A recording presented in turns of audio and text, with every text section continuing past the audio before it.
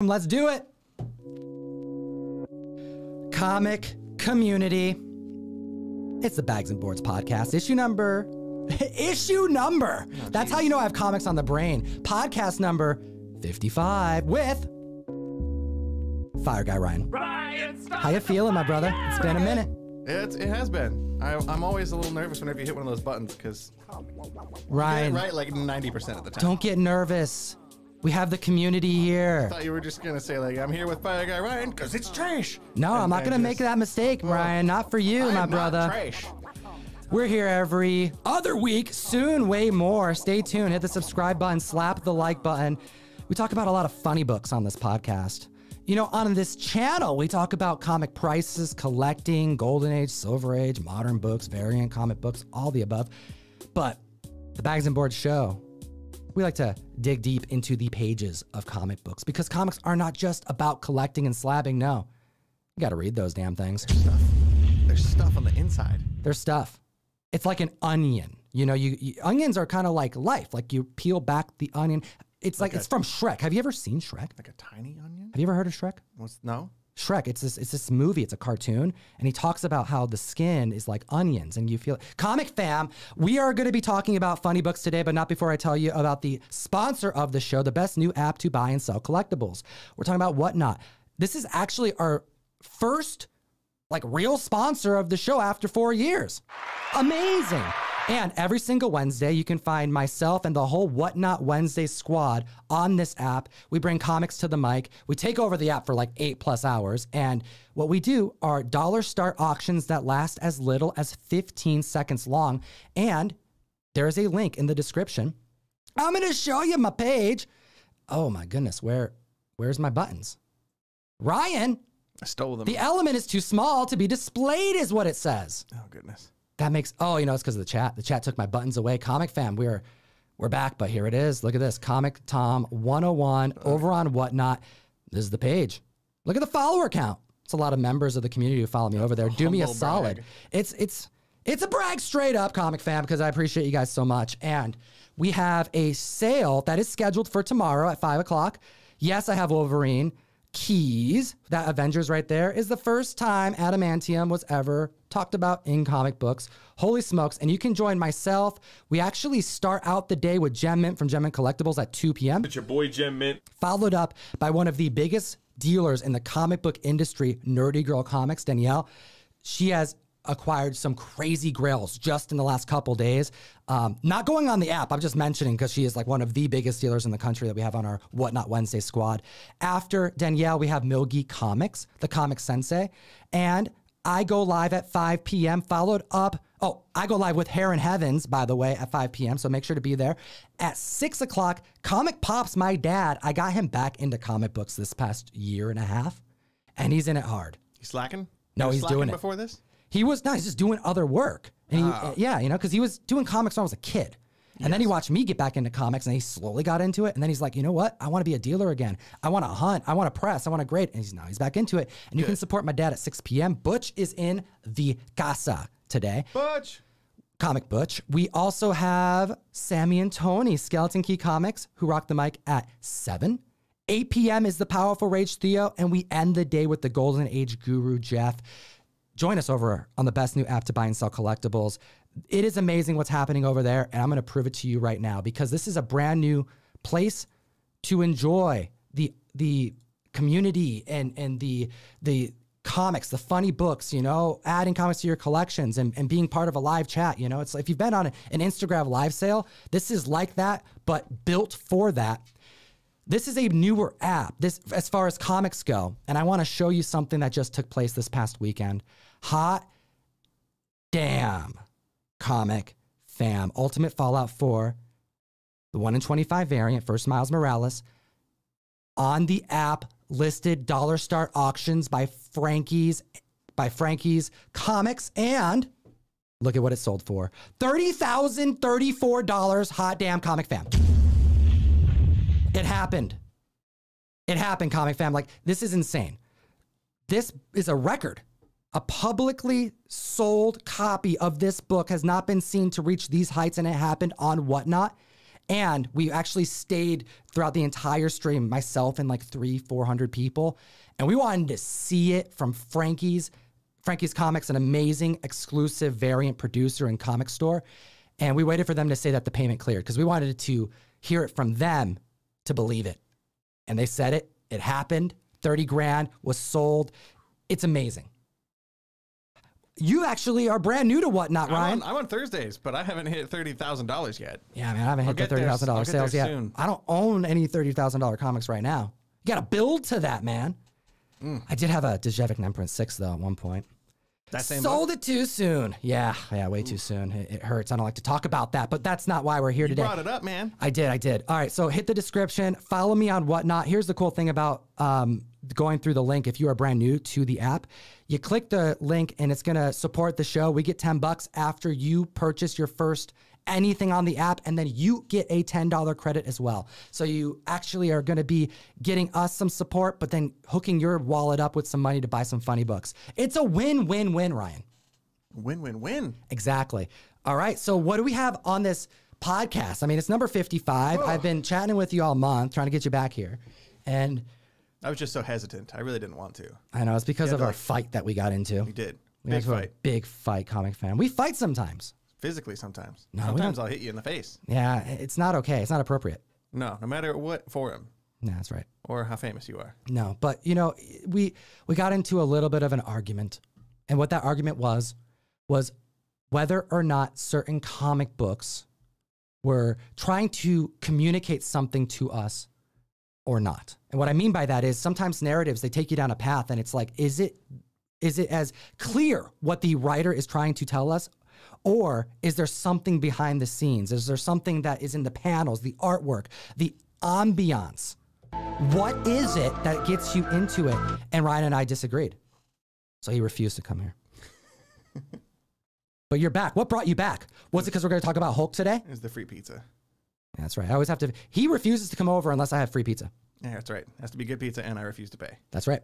But was it Hulk? Was it Catwoman? Because we're going to talk about Catwoman today. Was it Crimson Cage? Mm-hmm. We have some reviews to talk about, is what I'm trying to communicate to our audience. We also are going to be talking about what I believe is the next big comic book collectible. Everyone's trying to get up on the market, like get ahead of the curve, right? What's going to be the next big thing? I think I have the answer. Stay tuned for that. We also watched the Batman, of course, deleted scene with the Joker. Multiple times. So we're going to talk about that a little bit today, too. We have Hidden Comic Books by James Tynan. Let's get into it, Comic Fam. It's the Bags and Boards podcast, number 55. So I'm thinking the first thing that we need to do, let's turn that off. First thing that we're going to do is, shall we hit him with the Hulk? Let's do it. Shall we start with Hulk? Because it's so damn good. I was wrong, Comic Fam. I was so wrong. Wrong about what? I was wrong about the Hulk. So let's take it back a couple steps. We had two major industry leaders on two highly respected runs. Who were they, Ryan? Well, that would be Donny Cates, Sir Cates. That's right. Sir Donny Cates and Mr. Get it right. Al Ewing. Al Ewing on Immortal Hulk. Correct. And they actually did some really long runs on Venom and Hulk, respectively. And then they did a Yankee swap. That's right. Totally switched them up. Yes. I mean, Comic Fam, for those of you who are not caught up on who didn't read Immortal Hulk because it's over, and who didn't read Venom, which there's like nobody here who hasn't read Venom.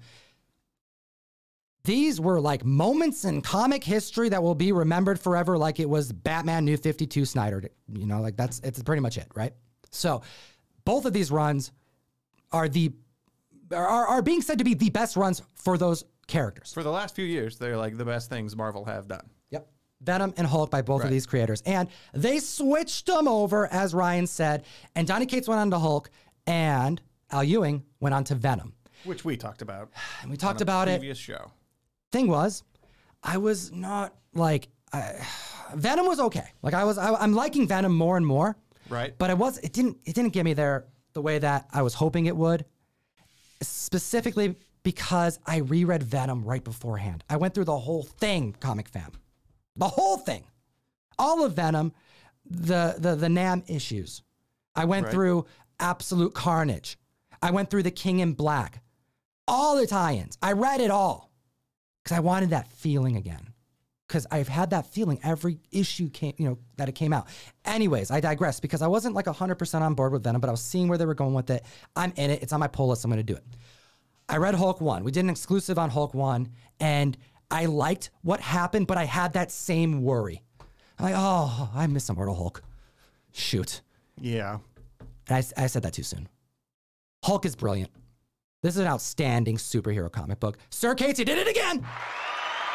He did it again. And we wanted to make sure to talk about this early enough in the run where if you have not given this Hulk run a try by Donny Cates, that it's only, I think issue 5 comes out tomorrow. That's right. So you're not too far behind the curve if you can still get your hands on these, especially now that we're a few issues in. And it's 6 issues. It's a 6-issue miniseries. You mean the story arc? The story arc, excuse me. Just gonna not miniseries, excuse me. Yeah. No, they're canceling. No, 6-issue arc. So this is a great time to get caught up.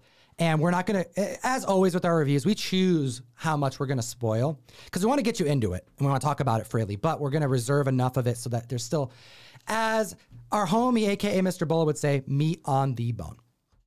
Yeah, that's his catchphrase? Yeah. I've heard him say it a couple times. Okay. All right. So Ryan, why don't you give us the lowdown on Hulk? Because Immortal Hulk was a near horror narrative for a lot of the run. Yes. Kind of went a little cosmic, got a little weird towards the end, but Immortal Hulk had some EC Comics vibe. Can you explain that? Vibes. Sure. There were truly horrific graphic sequences, especially early on in Immortal Hulk, that were, like you said, ripped straight out of the olden days of horror comics. Horror like monster tales, yeah. The one that sticks out to me the most is when Hulk was dissected into a bunch of little bitty pieces and stored in glass jars in a laboratory. One of my favorites. Yeah, that's a classic moment, and this Hulk is not the same. This comic is not that horror flavor, even though Donny Cates does write some spooky stuff from time to time. It's never as like overtly terrifying as it was at an equal point in Al Ewing's run. This is a nice little lead up that's taken a little too long, but I think it's important to mention that like Venom, you got to read Venom Cates to enjoy what's happening with Dylan Brock and what's taking place with Eddie Brock as the Lord of the Symbiotes, right? The God of the Symbiotes, if you would. Immortal Hulk, you don't really need to read at all to enjoy Donny Cates' run on Hulk. That's correct. So what he's done is there is a time jump in between the ending of Immortal Hulk and where we pick up with Donny Cates' Hulk, where something goes very wrong. Some sort of Hulk accident happened. Accident might not be the right word. Incident happened in El Paso, Texas. Yeah, and Donnie's from Texas, so, you know, he brings it back to Texas when he can. He does that, yeah. I enjoy it. It's like Stephen King in Maine. Everything happens in Maine. Exactly. You know? You just don't go to either place. That's right. They're terrifying, apparently. But this thing happened in El Paso, and we, still in issue 4, have no idea really what that is exactly. Something bad that was bad enough to the point where Bruce Banner decides, you know, I'm out. He's gonna take over. Yeah, I'm gonna completely fracture my entire sense of self and do my own thing. I'm still a little confused as to exactly what's happening here, but you're supposed to be. Okay, so this is essentially the start of the review. We're gonna start this off by teasing it that Wolverine from Hulk 181 returns to the pages of comic books in this run. So you need to read this comic book. You need to know every single issue. We're not gonna spoil things too much, but what I will say is that this is Sir Cates has developed a way so that he can tell whatever stories he wants in the pages of comic books, regardless of if editors think it's a good idea or think he should do it. He has a mechanism for telling the Hulk's tale so that he can just have a dreamlike narrative take place at any point. Anything crazy that's in Sir Cates' mind, he can make that a thing in comics now, specifically in the Hulk's brain. Nope. Bruce Banner's brain, Hulk's personality, but trapped in a danger room within that. Let's break that down a little bit. It's confusing, but you just started this off by saying it's confusing, Ryan. It's supposed to be, and I think that's one of the reasons this series gets a little better the more you read it, because it starts to make a little more sense to peel back some of that Shrek onion, if you will. There we go. Bruce has managed to separate his Hulk personality. Which he's done this before. He has. But they're typically two different beings, right? When the Hulk is here, you got the Hulk. When you have the Bruce Banner there, it's Bruce. They're different personalities. Yeah, and he has somehow also managed to cage the raging green Hulk monster inside of a mental danger room, like the X-Men's training room, where you can just make them fight whatever you want. Okay, so now we got to talk about the pages. Okay, so we have Hulk so number confused. 1. That's no, bear with me, comic fam. Ryan, just hang on tight. I'm trying, man. We're going to take him for a ride. They're going to know exactly where we're going. So we start off the comic book with Hulk trying to smash through a room, which is essentially a danger room, as mentioned. The Hulk is caged in Bruce Banner's mind, and he can't get out. Bruce Banner is the pilot of the Hulk, and a lot of people have compared this. I believe it's even compared in this comic book that essentially what's happened is Bruce Banner has created a Hulk starship.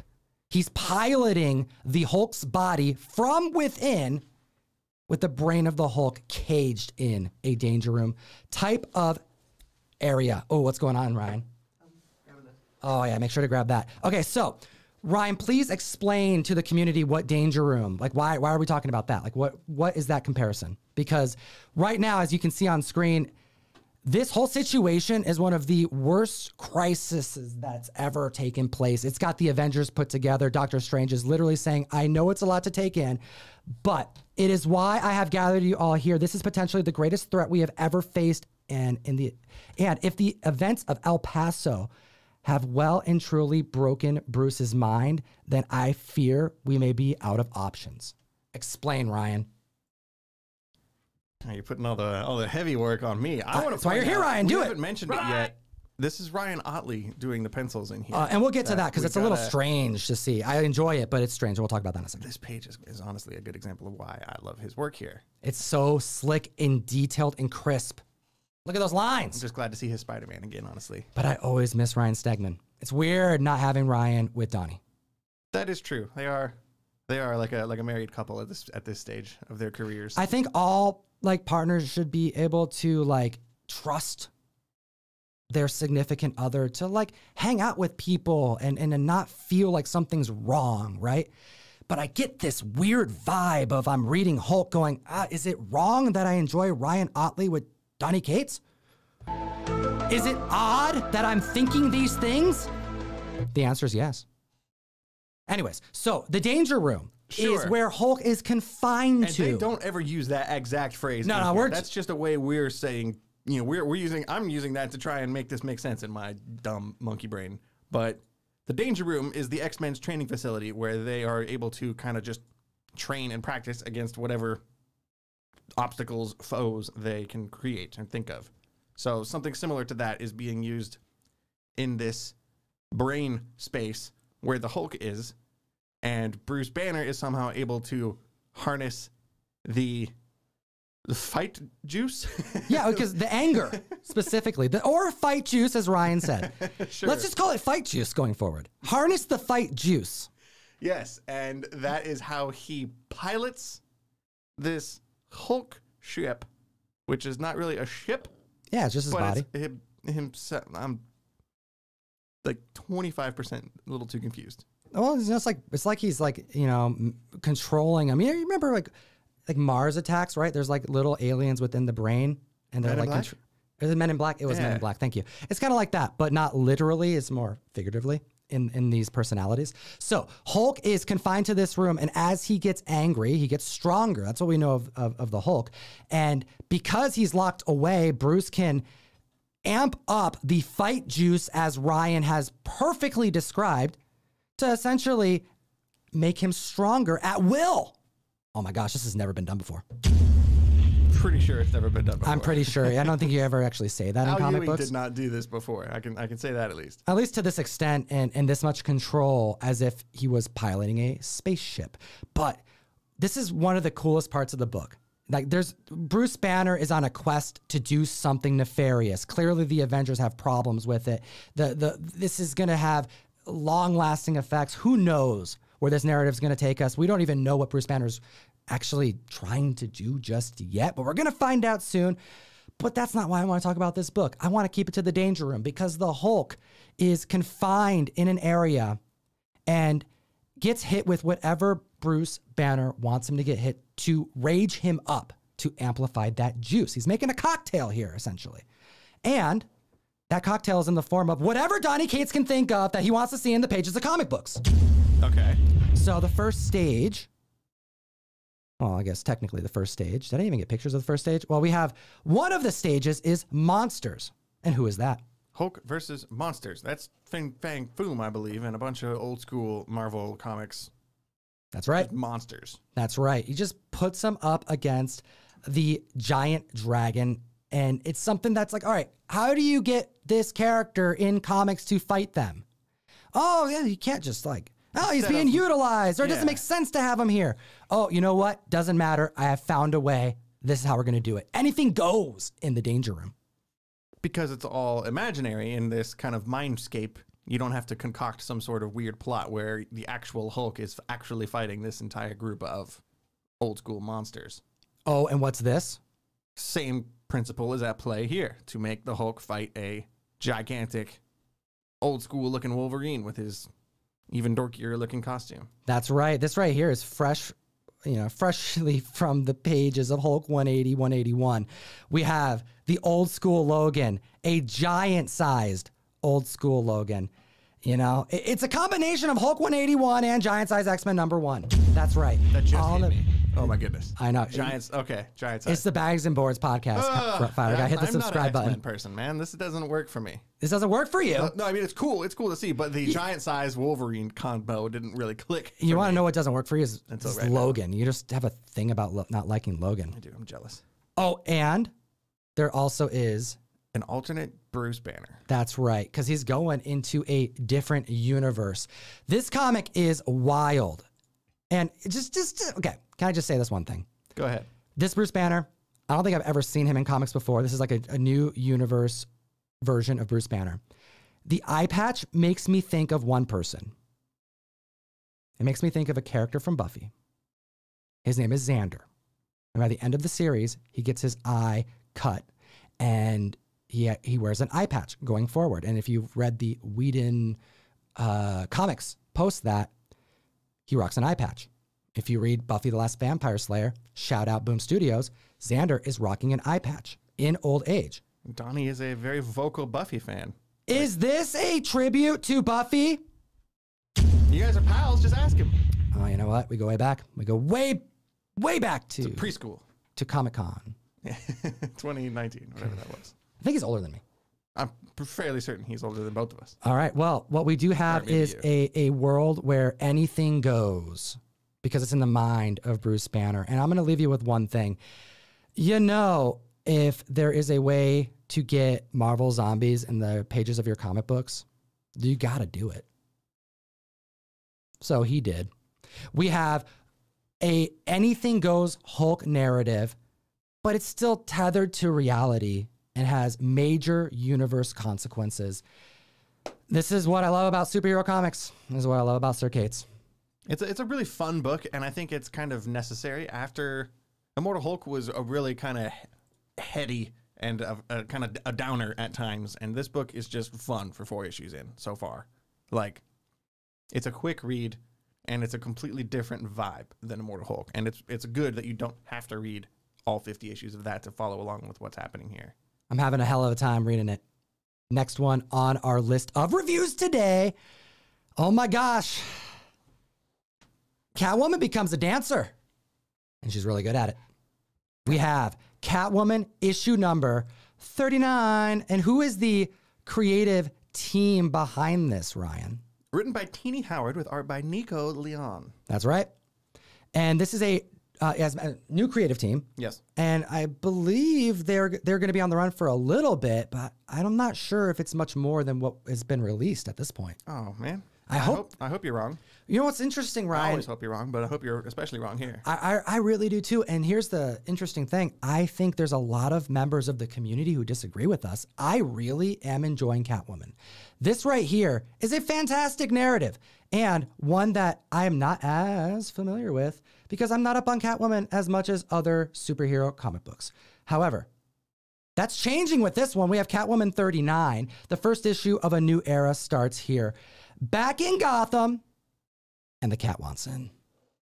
Cat, get it? Because she's Catwoman. She's a Catwoman. Okay. Right? So we will be talking about the Batman film by the end of this podcast. So stay tuned for that. Hit the subscribe button. But this right here is a fun tale that I thought, like right out the gate, after reading the first few pages, Fire Guy Ryan's gonna like this because it has mafia stuff in it. Yeah. Is that? Be honest, Ryan. Is that what we're dealing with here? That is not the reason I subscribed to this book, but it was a very welcome surprise. How much of a welcome surprise? How excited did you get? Because I know your excitement levels, Ryan. Very low. My excitement levels are always very low. So you were like, oh, that's fun. For me, it's like horror and then mafia / crime, I guess. Okay. As far as like favorite genres in storytelling go. Except for it's like, Ed Brubaker. Well, yeah. If he did an outright mafia book, that'd be really cool. But he just mainly sticks to the crime stuff, which is still really cool. Crime. I feel like it's coming. It's coming. They're like cousins. Well, Catwoman's back in Gotham, and this is a perfect opportunity to get on a new run. If you watched the recent Batman film and like Zoe Kravitz's rendition of Catwoman, which I thought it was stellar. This is one of my. I haven't just. We'll save it. We'll save it. We'll save it. Okay, but Catwoman 39. You have Selena Kyle returning back to Gotham and being a badass every single page for the 4 issues or 3 issues that we've read? 3 issues, 4 comes out very soon. Every single page. Yeah, she's really cool. This is my first Catwoman comic, and I took the chance to jump on it because it's a new creative team. It's a fresh jumping on point, so I figured I would take the chance, and I really enjoy it. Like, it's surprising me how much I love a Catwoman book. All right, well, let's get into why. So Catwoman 39. First off, hold up, go back. I'm going to shout out Jeff Deckel. The cover artist here is one of my favorite cover artists. He did the covers for Chariot. Oh, that's right. Very talented artist, and he's doing the A covers here for Catwoman, but the B covers are all done by Jenny Frison still. Very difficult decision if you're someone like me who can only do one cover per issue that you get. I went with these ones. I really love we haven't even gotten to the 1 in 25 variants. So just like stay tuned because it's Ryan's just shaking his head. Into this one. It's just like I know it's so much. It's beautiful. It's so beautiful. Okay, so we have a tale here. Like I keep saying tail. It's purposeful. It's a cat. I'm trying to be witty, comic fam. I can't even see Butch's tail. Butch is here. He's here because he is a big fan of Catwoman. So one thing that I really enjoy about this book is that I didn't add it up, but I really think that it is close to about even how often the narrative is Catwoman speaking to the reader versus what is actually happening in the book. A lot of narration. Right. Which I like. It doesn't really happen a lot in comics. I think narration bubbles are sort of falling out of style in the modern age, and it's kind of cool to see it make an appearance here. I am also a big fan of the art style in this book. The backgrounds specifically, the choice of colors, color work in general, panel placement, it is so dynamic.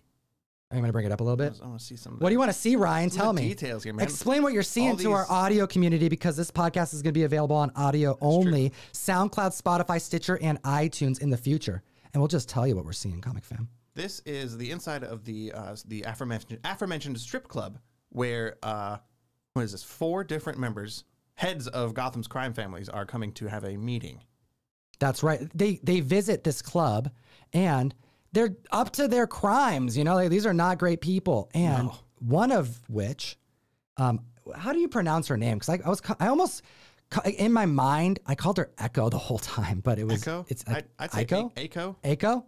Echo, who is a former love interest. Right. They get into it later on, but they have some history here. And the rest of these guys are basically just mafia goons. Like, by goons, I, of course, mean the bosses. They're here to plot and plan and scheme in a public place where the odds of them being like overheard by a wiretap, not to throw around my mafia knowledge, but you want to do that in a public place. Ryan knows a lot about mafia stuff. If you do it in a private place, like for example, your own personal private business club, there's a chance you could have a wire somewhere in there, you know? You got a wire on, the Ryan? feds could have crept in and bugged the place while you were gone. You wearing a wire? No. Okay. No. But if I was, I wouldn't say yes either. Okay, there you go. Ryan knows. Oh, and then you get hit with pages like this. Hot Jordy damn. Belair on the colors here, by the way. And that's one of the main standout things that made me kind of fall in love with this issue as I was reading. It was my first time. This is in the first couple pages of issue 39. Selena is such a smart character. Go into the upper left. All right, let's do it. Her intelligence level, it makes sense. Like, so, okay, post reading this, I never felt more understanding about her and Batman's connection. Like, I read through all the Tom King stuff and I'm like, yeah, I get it. But Batman's not even in this run, and the way that she communicates, the way she talks and thinks out her plans, because she's narrating it to the reader a lot of the time. All the black panels here, that's her speaking to the reader. It makes you go, oh wow, she's like planned this out so far in advance. Oh wow, she sees things that other people didn't even think to expect. She has plan B, C, D, E, and F. Oh yeah, she's doing what Batman does. Hanging out with Batman too much and learning how to plot and scheme in advance. Yeah, she's essentially, low key a detective herself. I mean, you kind of have to be as good of a thief as she is. And the reason why she chooses to do what she does, it's all because she is so damn independent, because she wants to, because it's fun, because she wants something, or sometimes she just wants to think about it. You know, do I even want it? No, I just want to break in just to know that I could. Oh, that diamond from later on. Very cool. I just right? like her here. She's doing all of this. This is her that we're seeing right here in the negative space. By the way. She's it's fantastic. Infiltrated the club. Not too difficult to do. You know, she's a. I mean, I do it all the time. Yeah, Ryan sneaks. Ryan, have you ever? Okay. Hold on. Let me bring this back, Ryan. Okay, I'm gonna ask you something. And Comic Fam, you gotta hit the like button because this is why you're here. I want to tread lightly here. You know, we have a very appropriate show for the whole community, you know. Have you ever been to a strip club? I've never been to a strip club. I'll say that. I've been one time. You've been to a strip club one time? One time. Probably not going to go again. Not so much? No. It was what can you tell me that's appropriate for the audience? Can you tell me this? What did you wear? I was...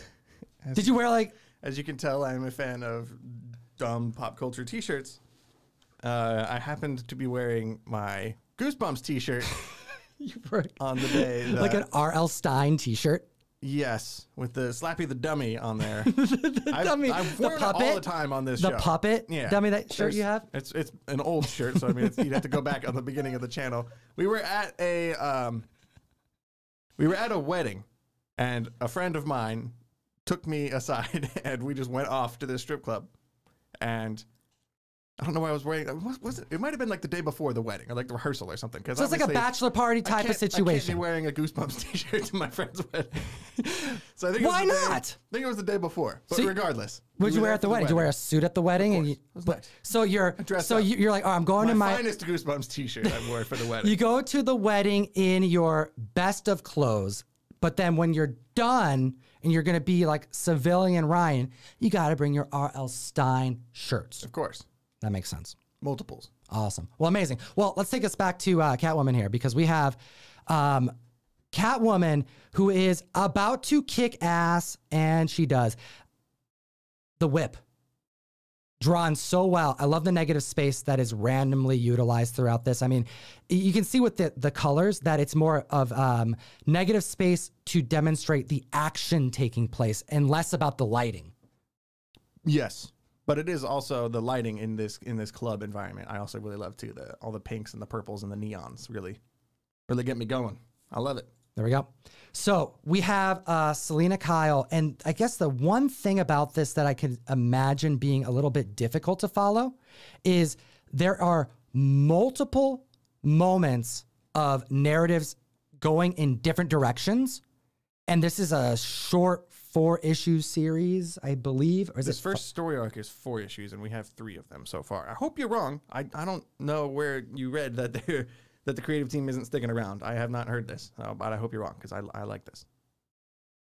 Well, we have Selena Kyle, who is infiltrating this mafia scene, and I really enjoy how she does it. You kind of see her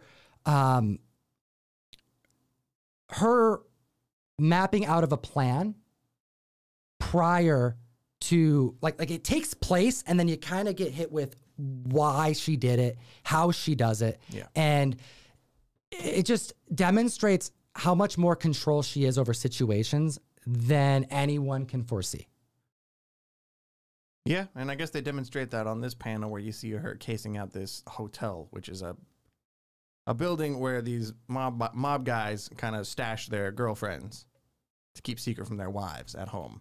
These are not good dudes here. No. I mean, we're talking about the Gotham's leaders of industries that are corrupted at the very core. Got a little taste of that in the Batman movie. That's right. The crime families and the Falcones and all them, but there's a abandoned, empty apartment in this hotel that Selena kind of just takes over. She just moves in. No one's living there. It's a crime scene, so she's now just going to hide out here in the middle of this environment and use that as a staging ground for all of her capers That's she's right. about to go on.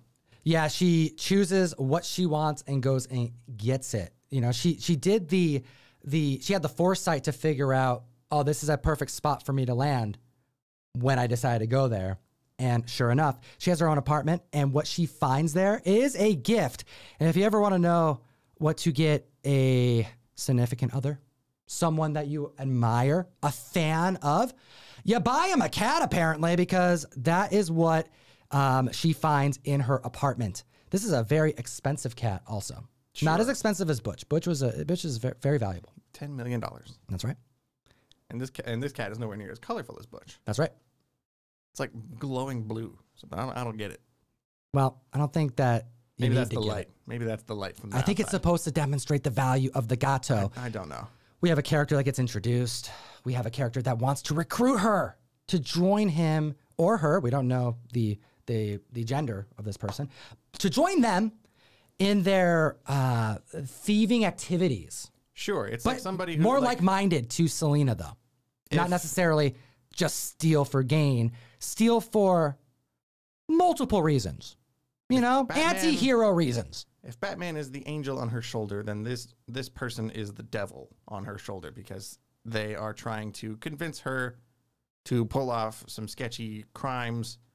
And also, by the way, I just so happened to kill some of the people that were here guarding the stuff that we stole. That's right. So she finds out after she's knocked unconscious that some people have been murdered by this new associate of hers. And now she's like, uh-oh, like I have gotten myself in a little over my head by getting involved with this person who may not be as good as they present themselves to be. Oh, I gotta love this art. I just love all of this, man. I don't know who Nico Leon is. Like, I feel like I'm missing out. I wanna research and go back. What's interesting about Selena in this comic that stuck with me, because some aspects of characters, like, you know, like just as far as their design, their decisions, you know, some things stick with me more even than the narrative itself. It's like, oh, this one decision is very memorable. There is a murder of one of the women she saves from the club. Because when she was there at the beginning, things went south and like gunshots were fired and Black Mask showed up and like all this, like it went south very quickly and she had to escape all of a sudden with a couple of fellow dancers there. Exactly. And one of those dancers gets murdered, Muck Duck. And there's I'm not even sure if it's on this page that's on the screen, but this is Selena. She's wearing a wig. And she says that something along the lines that if this was Batman, he would feel guilty. But she's not the person who committed this murder. She may have been, you know, present in the whole situation. She may have been one of the many people. And you could even look at her as being partially to blame, but it wasn't her who did it. And that's what separates her from Batman in how she assesses the situation. She wants to go after the murderer not because she feels guilty, because of the statement that they have made to her. It's like, it's disrespectful. You can see it down on the bottom. All that dark red stuff down there is like a flashback sequences to when they escaped from all the gunfire and stuff at the club. And the mob has murdered this person as a way to get back at Selena, just as like a move, like a chess move, without any real acknowledgement of her humanness, her personhood. So Selena views it as like just a disrespect on a fundamental level and wants to get revenge. So we have multiple narratives taking place. A return to Gotham, her kind of establishing herself in the city that she hasn't been in a minute. Then we also have the mafia families that she's taking down with multiple narratives intertwined within that. But then also a new character that's trying to recruit her to do some more nefarious, but more like not necessarily bad. They're all illegal, but they're not necessarily terrible things. So you get to the murdering aspect. Yeah, that's a little rough. That's a little weird. But did they deserve it? These are the types of conundrums that are explored in this comic book, and it's done in 3 issues. I also want to say this is my first time. These are the only 3 issues of Catwoman I've ever read, and it makes me want to check out more.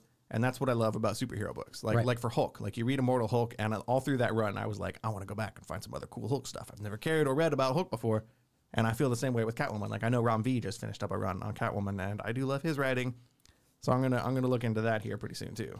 All right, let's take a quick second to recognize Souza Micah's variants of these covers. The 1 in 25s are outstanding. They have been piping hot in the community for good reason, and we're going to show them to you now. So take a look at this. We have issue 1 in 25, or rather, excuse me, issue 39, the 1 in 25 variant. I would love to know the community's favorite in the comment section below. I want to see you guys in the chat tell me which one is your favorite.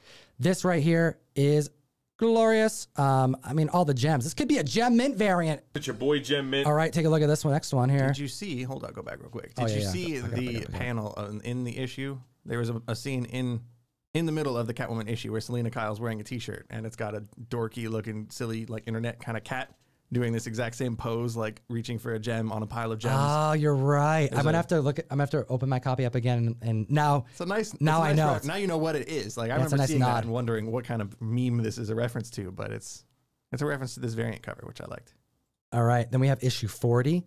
Same artist, same incentive. Issue 41. Nice. 42, and look at issue 43 being solicited. Holy smokes, that's Harley Quinn. Excited to see that. Clearly, we're going to see Harley in this run. I mean, I'm assuming. And she hasn't shown up yet. Nope. And then I also found this one. I believe this is the next one, issue 46. I could be wrong about that, but they've only done 1 incentive variant from her each time. Maybe because they're getting popular. They maybe are doubling up, but there's not even a trade dress on this one. So these are like early solicitations for comics that aren't going to be out for months. But keep an eye out. This one right here is my favorite. So I'm going to run through them one more time because I just asked people to check it out. So this was 39, 40, 41, 42, 43. It must be 44. Numerically, it makes sense. Let me know what you think. Which one are the comics that you would pick up if you had access to grab one? And I suggest that if any of these are at your local comic shop, and you can grab them for what they typically sell incentives for, which is traditionally around ratio, 25, 30 bucks. This is a book, actually all of these books, they're hitting between 40 to heights of like 70 for some of them. I know that first one with her on the pile of gems, that was reused for the second print cover for 39. Correct. And that's how you know that it's hot in the community because the publishers want to bring it back to press. All right. Well, this next comic book, I'm just going to say how it is. It shouldn't work. That's right.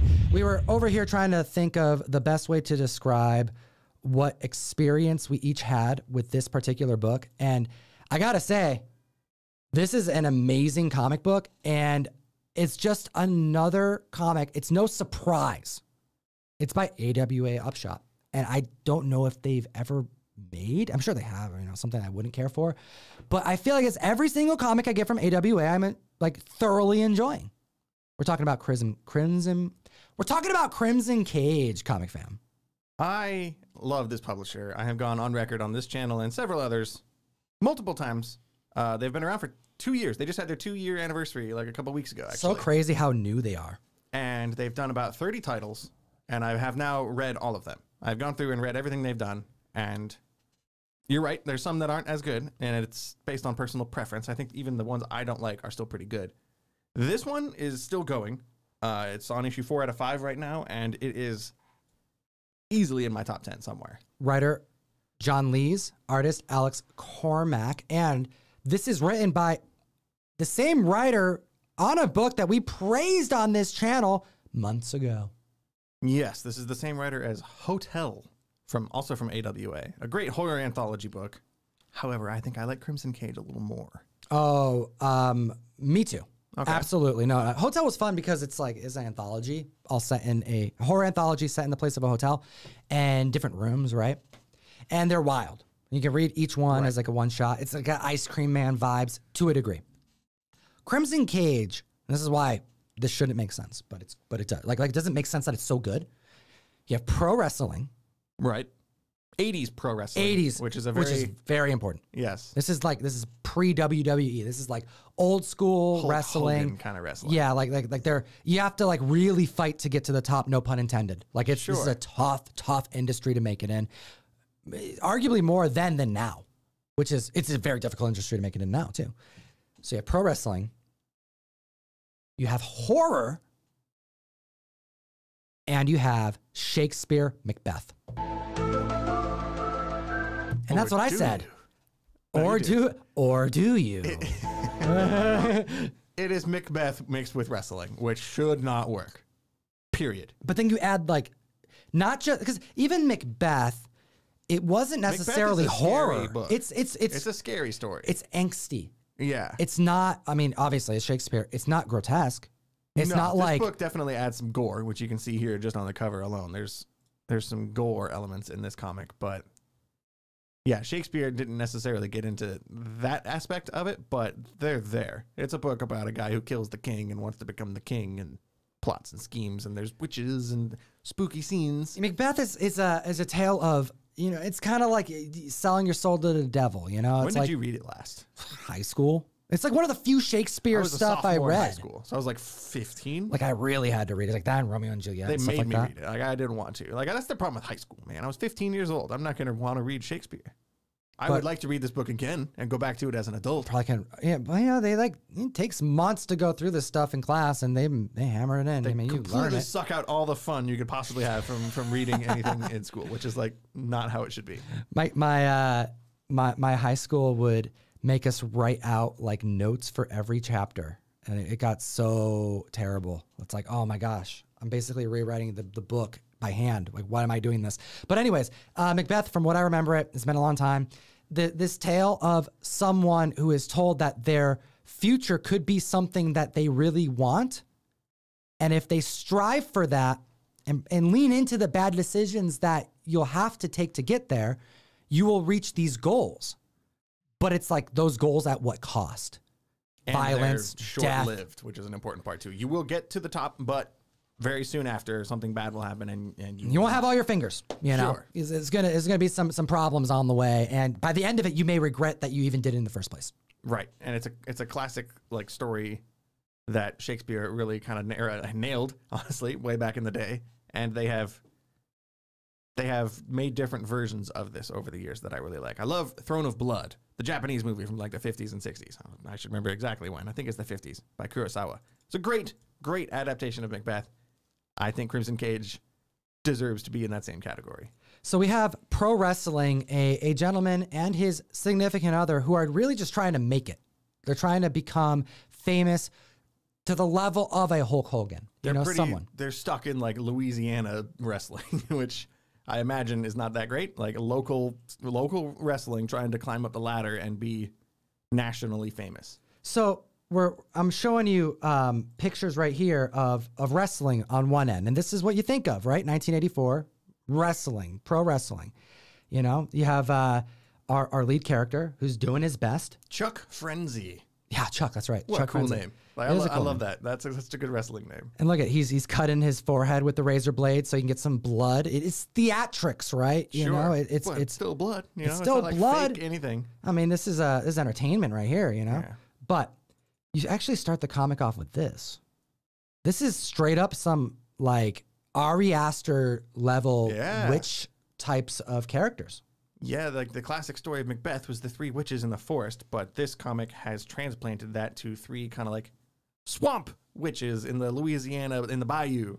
That's right. So it matches the new environment that this story is in, but it's still very much the original witches and, you know, giving a horrifying prophecy. So their promise would come soon, but not before we learn about the struggles of our 2 main characters, you know, partners in wrestling here, and doing what they can do to try to get to the top, to be so entertaining that they can get picked up by something larger, a bigger wrestling firm. You know, these are production companies and they're always recruiting. They're going in and out of different states to do their traveling to try and televise. Find new talent. Find new talent, right? Yeah. And this is their shot. And they know that they're going to get a shot potentially, but they're running out of time. This isn't a field where you can do it forever. Sure. It's brutal. It is. It's extremely brutal. And that's kind of what you see here. You see our lead characters, specifically Chuck. These are those same 2 wrestlers, but out of costume. Which and is like having a drink at a bar. And like, I remember thinking back to like the 2 weeks that I watched wrestling when I was like 12. You only watched wrestling for 2 weeks? I didn't care that much. I got sucked into like the Rock and the Undertaker and like the early 2000s WWF kind of stuff. I was in it for a little while, and then I'm just like, I want to play video games. Apparently, WrestleMania is this weekend. We're finding out from Mr. Noggin Comics. There you go. So I guess we timed this perfectly then. We sure did. And I believe, does issue 5 come out this week? No, it's the new Hulk that comes out this week. Oh, Hulk comes out this week. Yeah. But issue 5 comes out soon. So this is wrapping up. End of April. So there's actually time. Yeah, get caught up on this if you one. want to get to get all these before the final issue comes out. But I was thinking back to my wrestling days when I was little, and when you're watching it, you see the performance, right? You're either in the room watching it on TV, or if you're lucky, you're in this, you know, in the arena watching them do it in person. Sure. And you just see what they do on stage. But this comic does a really good job of showing you what it's like when they go back to the locker room, or when they're at home, or when they're at the bar talking to each other and like planning out their careers and their ambitions and their goals. And yeah, it's not WWE entertainment translated to a comic story. No, it's an aspect of the job of the characters we follow. And we are actually following a narrative about the world outside of the ring, but the ring is what it's all about. right. And especially in Chuck's case, he has heard this prophecy from these witches in the swamp here.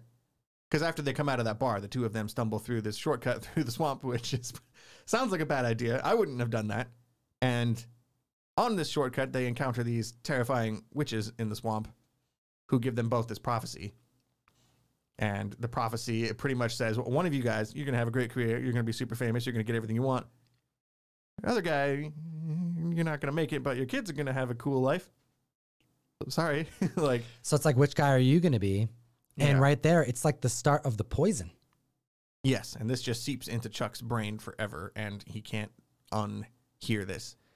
The art is outstanding in this comic book. So much detail. I mean, look at this right here. This one page, you kind of get surprised to a degree about how dark it gets. You know, you go from the lights, the show floor, the ring, the action, the Hulk Hogan-esque, but then you go to the bayou and you're dealing with some like terrifying stuff. And this is the last page that I will actually show the community, because Okay. issue 1 is a great setup. Issue 2, you go full horror, grotesque, blood, and it's more akin to issue 1's cover in the Okay. narrative than issue 1 is. That's a good way to put it. I like the way that that Chuck, he goes home and tells his wife what he heard, and they both kind of figure out a plan for what to do. That's right. And They're going to go the Macbeth route. They're like, how can we Exactly. forge our path, you know, so that we get what the witches say could be on the table, but at what cost, we're going to find out. and if you're familiar with Macbeth, then this story does a good enough job of following closely to the original source material. So if you know the story of Macbeth, you know how this Crimson Cage wraps up, but it's still so shocking and scary and like really, really, really good. It's really disturbing, comic fam. You got to check this book out. It's wild. You're going to have a blast reading it. It's one of those situations where it's like, oh man, I just love the medium of comics so much because you can literally put any genre. I don't have to be familiar with it. I don't have to be a fan of it. I happen to have been into wrestling for a good amount of my childhood. I actually have gone to multiple wrestling events when I was in high school. I haven't done it so much right now, but I have a big respect for it. I understand it. I understand what it's like to really worry about the wrestlers and what they're doing for good reason. They're doing something super dangerous, and it is entertaining as hell. But reading wrestling narratives, I'm not reading wrestling books or anything like that. I did not get this book just because I was like, oh, wrestling, pass. But then you think about something like Long Live Pro Wrestling, James Hake, Scout Comics, outstanding comic book that isn't necessarily about the ring. It's about what happens outside the ring. And that's what comics do. They can introduce any genre to you, any type of story, something that you may not be familiar with, something you may not even enjoy or relate to, but it's because of how it's written and the situations and the character development, the relationships between them, the horror sometimes the crime, and it gets so intriguing that all of a sudden you're like, yeah, I think take me to WrestleMania. Let's do it. For me, anyway, I find the best stuff when I take a chance. Like, I almost did not grab Crimson Cage, but because it's AWA, because I have promised myself at this point that I'm just going to get whatever they make, I took a chance on it, and AWA did that for me. When I saw Crimson Cage was on our list that you suggested, and I'm like, all right, let me find it out, the summary, add to my pull list, and I'm like, oh, but it says AWA. Publisher, Scout has done that for me. Not everything that Scout does is like my favorite comic book, but they're consistently great comics. But every publisher has comics that I'm just like really not into. There's always like some redeeming factor to a degree, but AWA has positioned themselves to be a must read every single time. If something seems interesting, it's going to be one of the best comics I'm reading that week. They had another book option too after Chariot, by the way, Old Haunts. Ooh. Do we need to bring more AWA to the mic, comic fam? Let me know by commenting down below. Let me know in the chat. Are you reading AWA? Are you going to check out Crimson Cage? Are you going or watching WrestleMania this weekend? I don't know. I got to do some pressing, so I don't think I'm going to be doing that. But Presselmania over Presselmania. It's Presselmania. Oh, jeez. Let's do it. All right. Put come on. See? There we go. I had asked Ryan. I said, I need you to do me a solid, Ryan. I need you to really help me out here. Remind me that I need to do a mail call plug. So he's like, oh, what I'll do is I'll write it down and I'll put it on the mic. And I'm like, haha, Ryan. Because you don't like, bringing up plugs. I tell you how you can support the show. We want to entertain you guys. But then I thought, you know what, Ryan? I kind of like it on the mic. So we're going to keep the mail call right there. That's going to be our plug. I'm just kidding. No. It'll fall. It's covered in bush hair. All right, take a look at this. We have the April mystery mail call that you can sign up for right here, right now. We are taking open enrollments. And if you sign up by the 15th, you will get guaranteed in your box one version, not both, of our Peach Momoko, Something is Killing the Children, issue number 21. Can I ask you? Erica Slaughter. What's up? The difference? The difference is the mask and the accent, okay, I see the eyes, everything. This is what I get. Are your eyes open, Ryan? No, apparently not. They look different to me, comic fam. They don't look different. They don't look different? Corporate wants you to tell me what's the difference between. I can't remember the name. Yeah, the Creed Bratton, Fire Guy Ryan over here trying to do office references. I tried. All right, so one per box. We have Something is Killing Children, issue 21. 2 different versions, one of which will be lower print, and you can always find our print counts on comictom101.com/print counts. The box is $35 plus shipping, and we ship it in a box with tracking, priority mail. And you know what? Shall we announce our second cover? Should we? I never know. I didn't find out what this. This is the first time I saw this peach variant was when you made your Instagram post. Sometimes you tell me months in advance, like the Silver Surfer, and I'm going to keep it secret right now. Okay. I'm going to keep it secret right now. I also don't know what the other cover is. Yeah, you know what? I'm going to have to keep it secret because I actually didn't upload it. So, but what I can tell the comic fam is we do have a exclusive that has been dropped over on Whatnot that I will share with you soon. That I never announced on YouTube, but we'll come back to that in a second. We are now talking about what I think is going to be the next comic book collector's speculation opportunity. Everyone's trying to get up on the marketplace.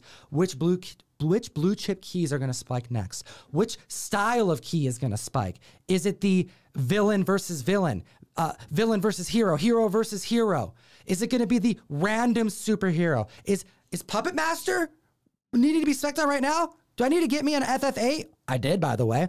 Is Submariner coming? Like, there's so many different, like, collectors' paths that they take to try to figure out how to get ahead of the marketplace. You can download Key Collector Comics, Comictom101.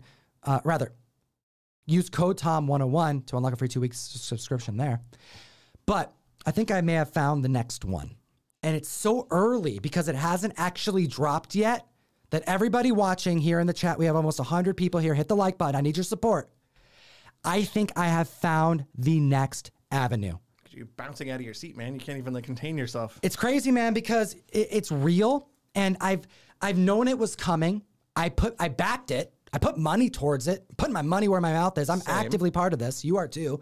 And hearing that Ryan is part of this too, as a collector of sorts. Puppet Master keys, and I thought you meant the very bad horror movie Puppet Master. I was like, are we specking on that movie now? What's happening? No. The Fantastic Four guy.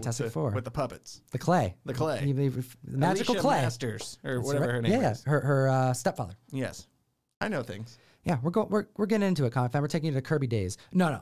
By the way, oh my gosh, I believe it's 25 years today. It's a Kirby anniversary. It's a Kirby. I think it's since he passed. Oh, yeah. So to the king, right? Amazing.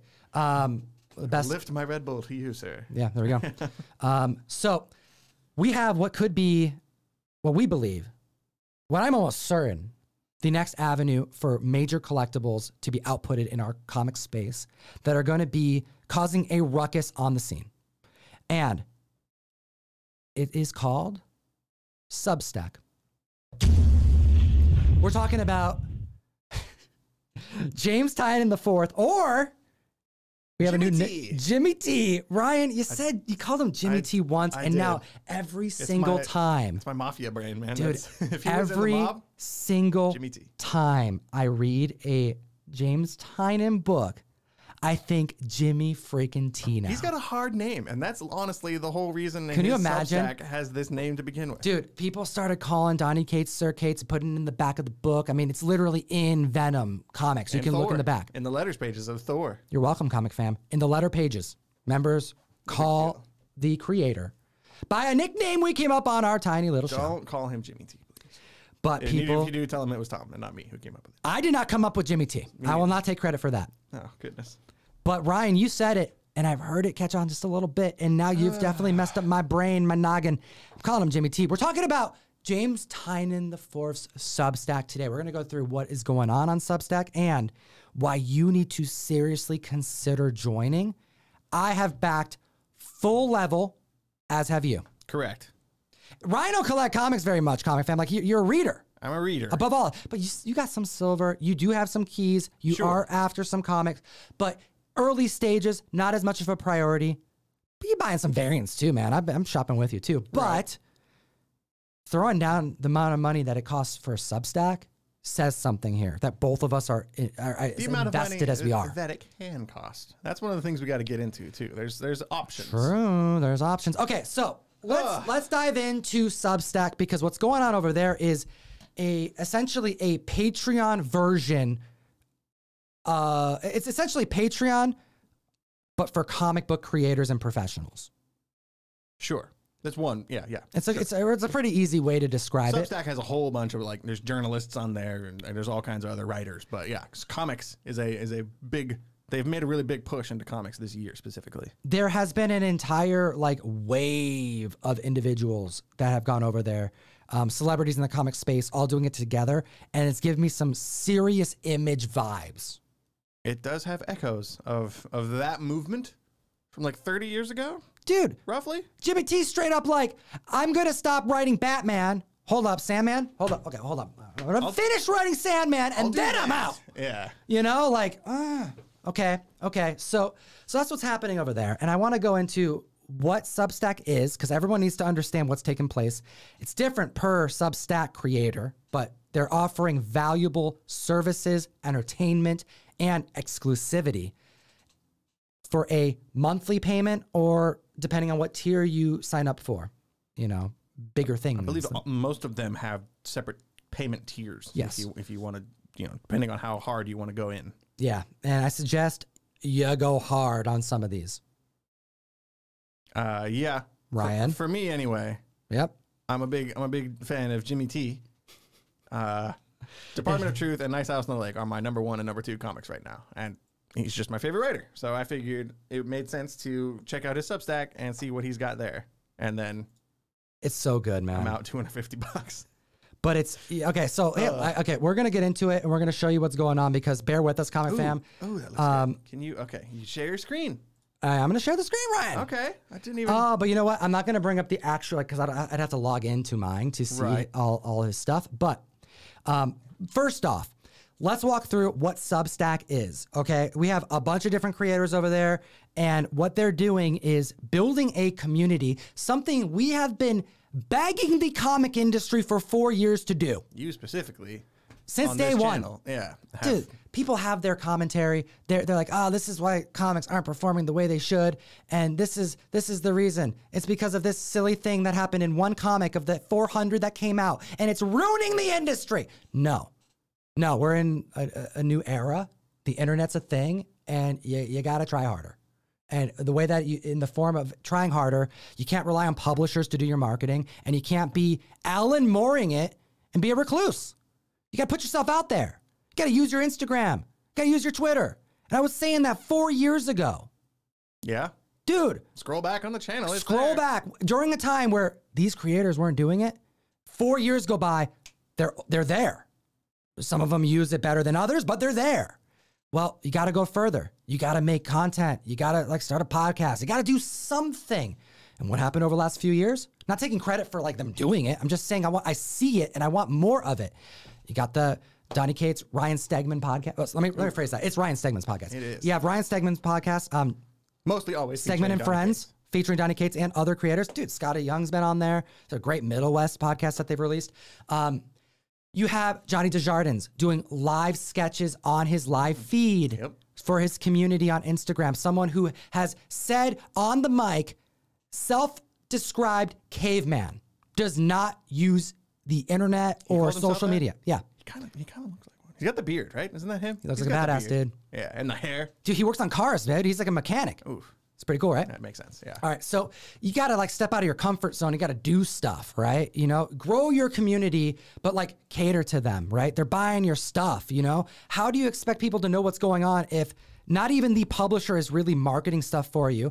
Probably because they have 100 things that are coming out over the next couple months and they can't market at all. It's not like there's a well of money pumping out commercials, you know? So anyways, Substack has been created and essentially has created a platform to force all the creators to do this themselves by just giving them some assistance. Here's the place to do it. Here are the different tiers you can do. Make your people happy. And that's what we have. And we're going to start off with James Tynan IV, because he has come on the scene and just killed it. He's ranked number 2 is what my screen shows for all of comics on Substack, for good reason. This is someone who, when the email comes out, I know when it's going to come out. And that's really what this is. You're signing up for emails. At the bare core of all of this Substack stuff, you put your email address in here and you get emails from James Tynan or whoever, whatever Substack you're signing up for. That's right. You can do that for free. You don't have to pay anything. You just get the weekly updates that he does and maybe some teases of some of the things that you could get if you increased your subscription and started paying every month. So I want to go through some of the things that are free here. You can subscribe. Actually, I'm going to bring Jimmy T. I just love this logo too. And it's got a great logo. So this is Empire of the Tiny Onion, right? You can subscribe to Substack for free. You will get the tiny updates, the oddly pedestrian life of Christopher Chaos, which we're going to talk about briefly, and to access some sample previews and member-only content. Now, member-only content for free on Substack should be enough for you to sign up regardless. If you're a fan of James Tynan, if you're a fan of Something is Killing the Children, if you're a fan of Department of Truth, if you're a fan of Wind, if you're like, the list goes on and doesn't end. I'm not going to sit here and just talk about every comic book he's doing. However, this is where a lot of news breaks. How do you think Something is Killing the Children came on Spec Radar? You think Key Collector was called up by James? No. They follow the empire of the tiny onion, and you can too. This is how you can get up on the collector's market, what's to come, but also if you're a diehard fan like we are of this writer, you get the information directly from the source, and he's actually like he's a good super writer. entertaining. Yeah, he's obviously a good writer, and like even that boils his down newsletters to are awesome. Newsletters, not which just is weird, scripts. but I love it. Yeah, it's interesting to read blog posts effectively from him every week. Even like a week or two ago, this newsletter is where he broke the news of the Sandman variants. That's right. The variant covers for issue 1 that are coming out soon. He was allowed to announce those covers first on his newsletter, which was cool to see. That's Even right. though I'm not the biggest Sandman fan in the world. All right, so I want to make sure to point out here, because we are going through the Substack and we're going through like, this is how you can sign up. This isn't an ad for Substack. No. Now I'm trying to get the community on board to something because I see the value in it, and I see that this is absolutely going to be one of the futures of comic books. And even me as a big time Tynan fan, I knew this existed for a few months, but I was not familiar with what Substack was or what it meant or what you do to find it or to get into it. So I just wrote it off. I was like, yeah, whatever. I'm just not going to do it. I'll read Department of Truth and I'll be happy. Right. So this is not hard. we have the basic membership, which is $7 a month, or you can save $9 a year by signing up for $75.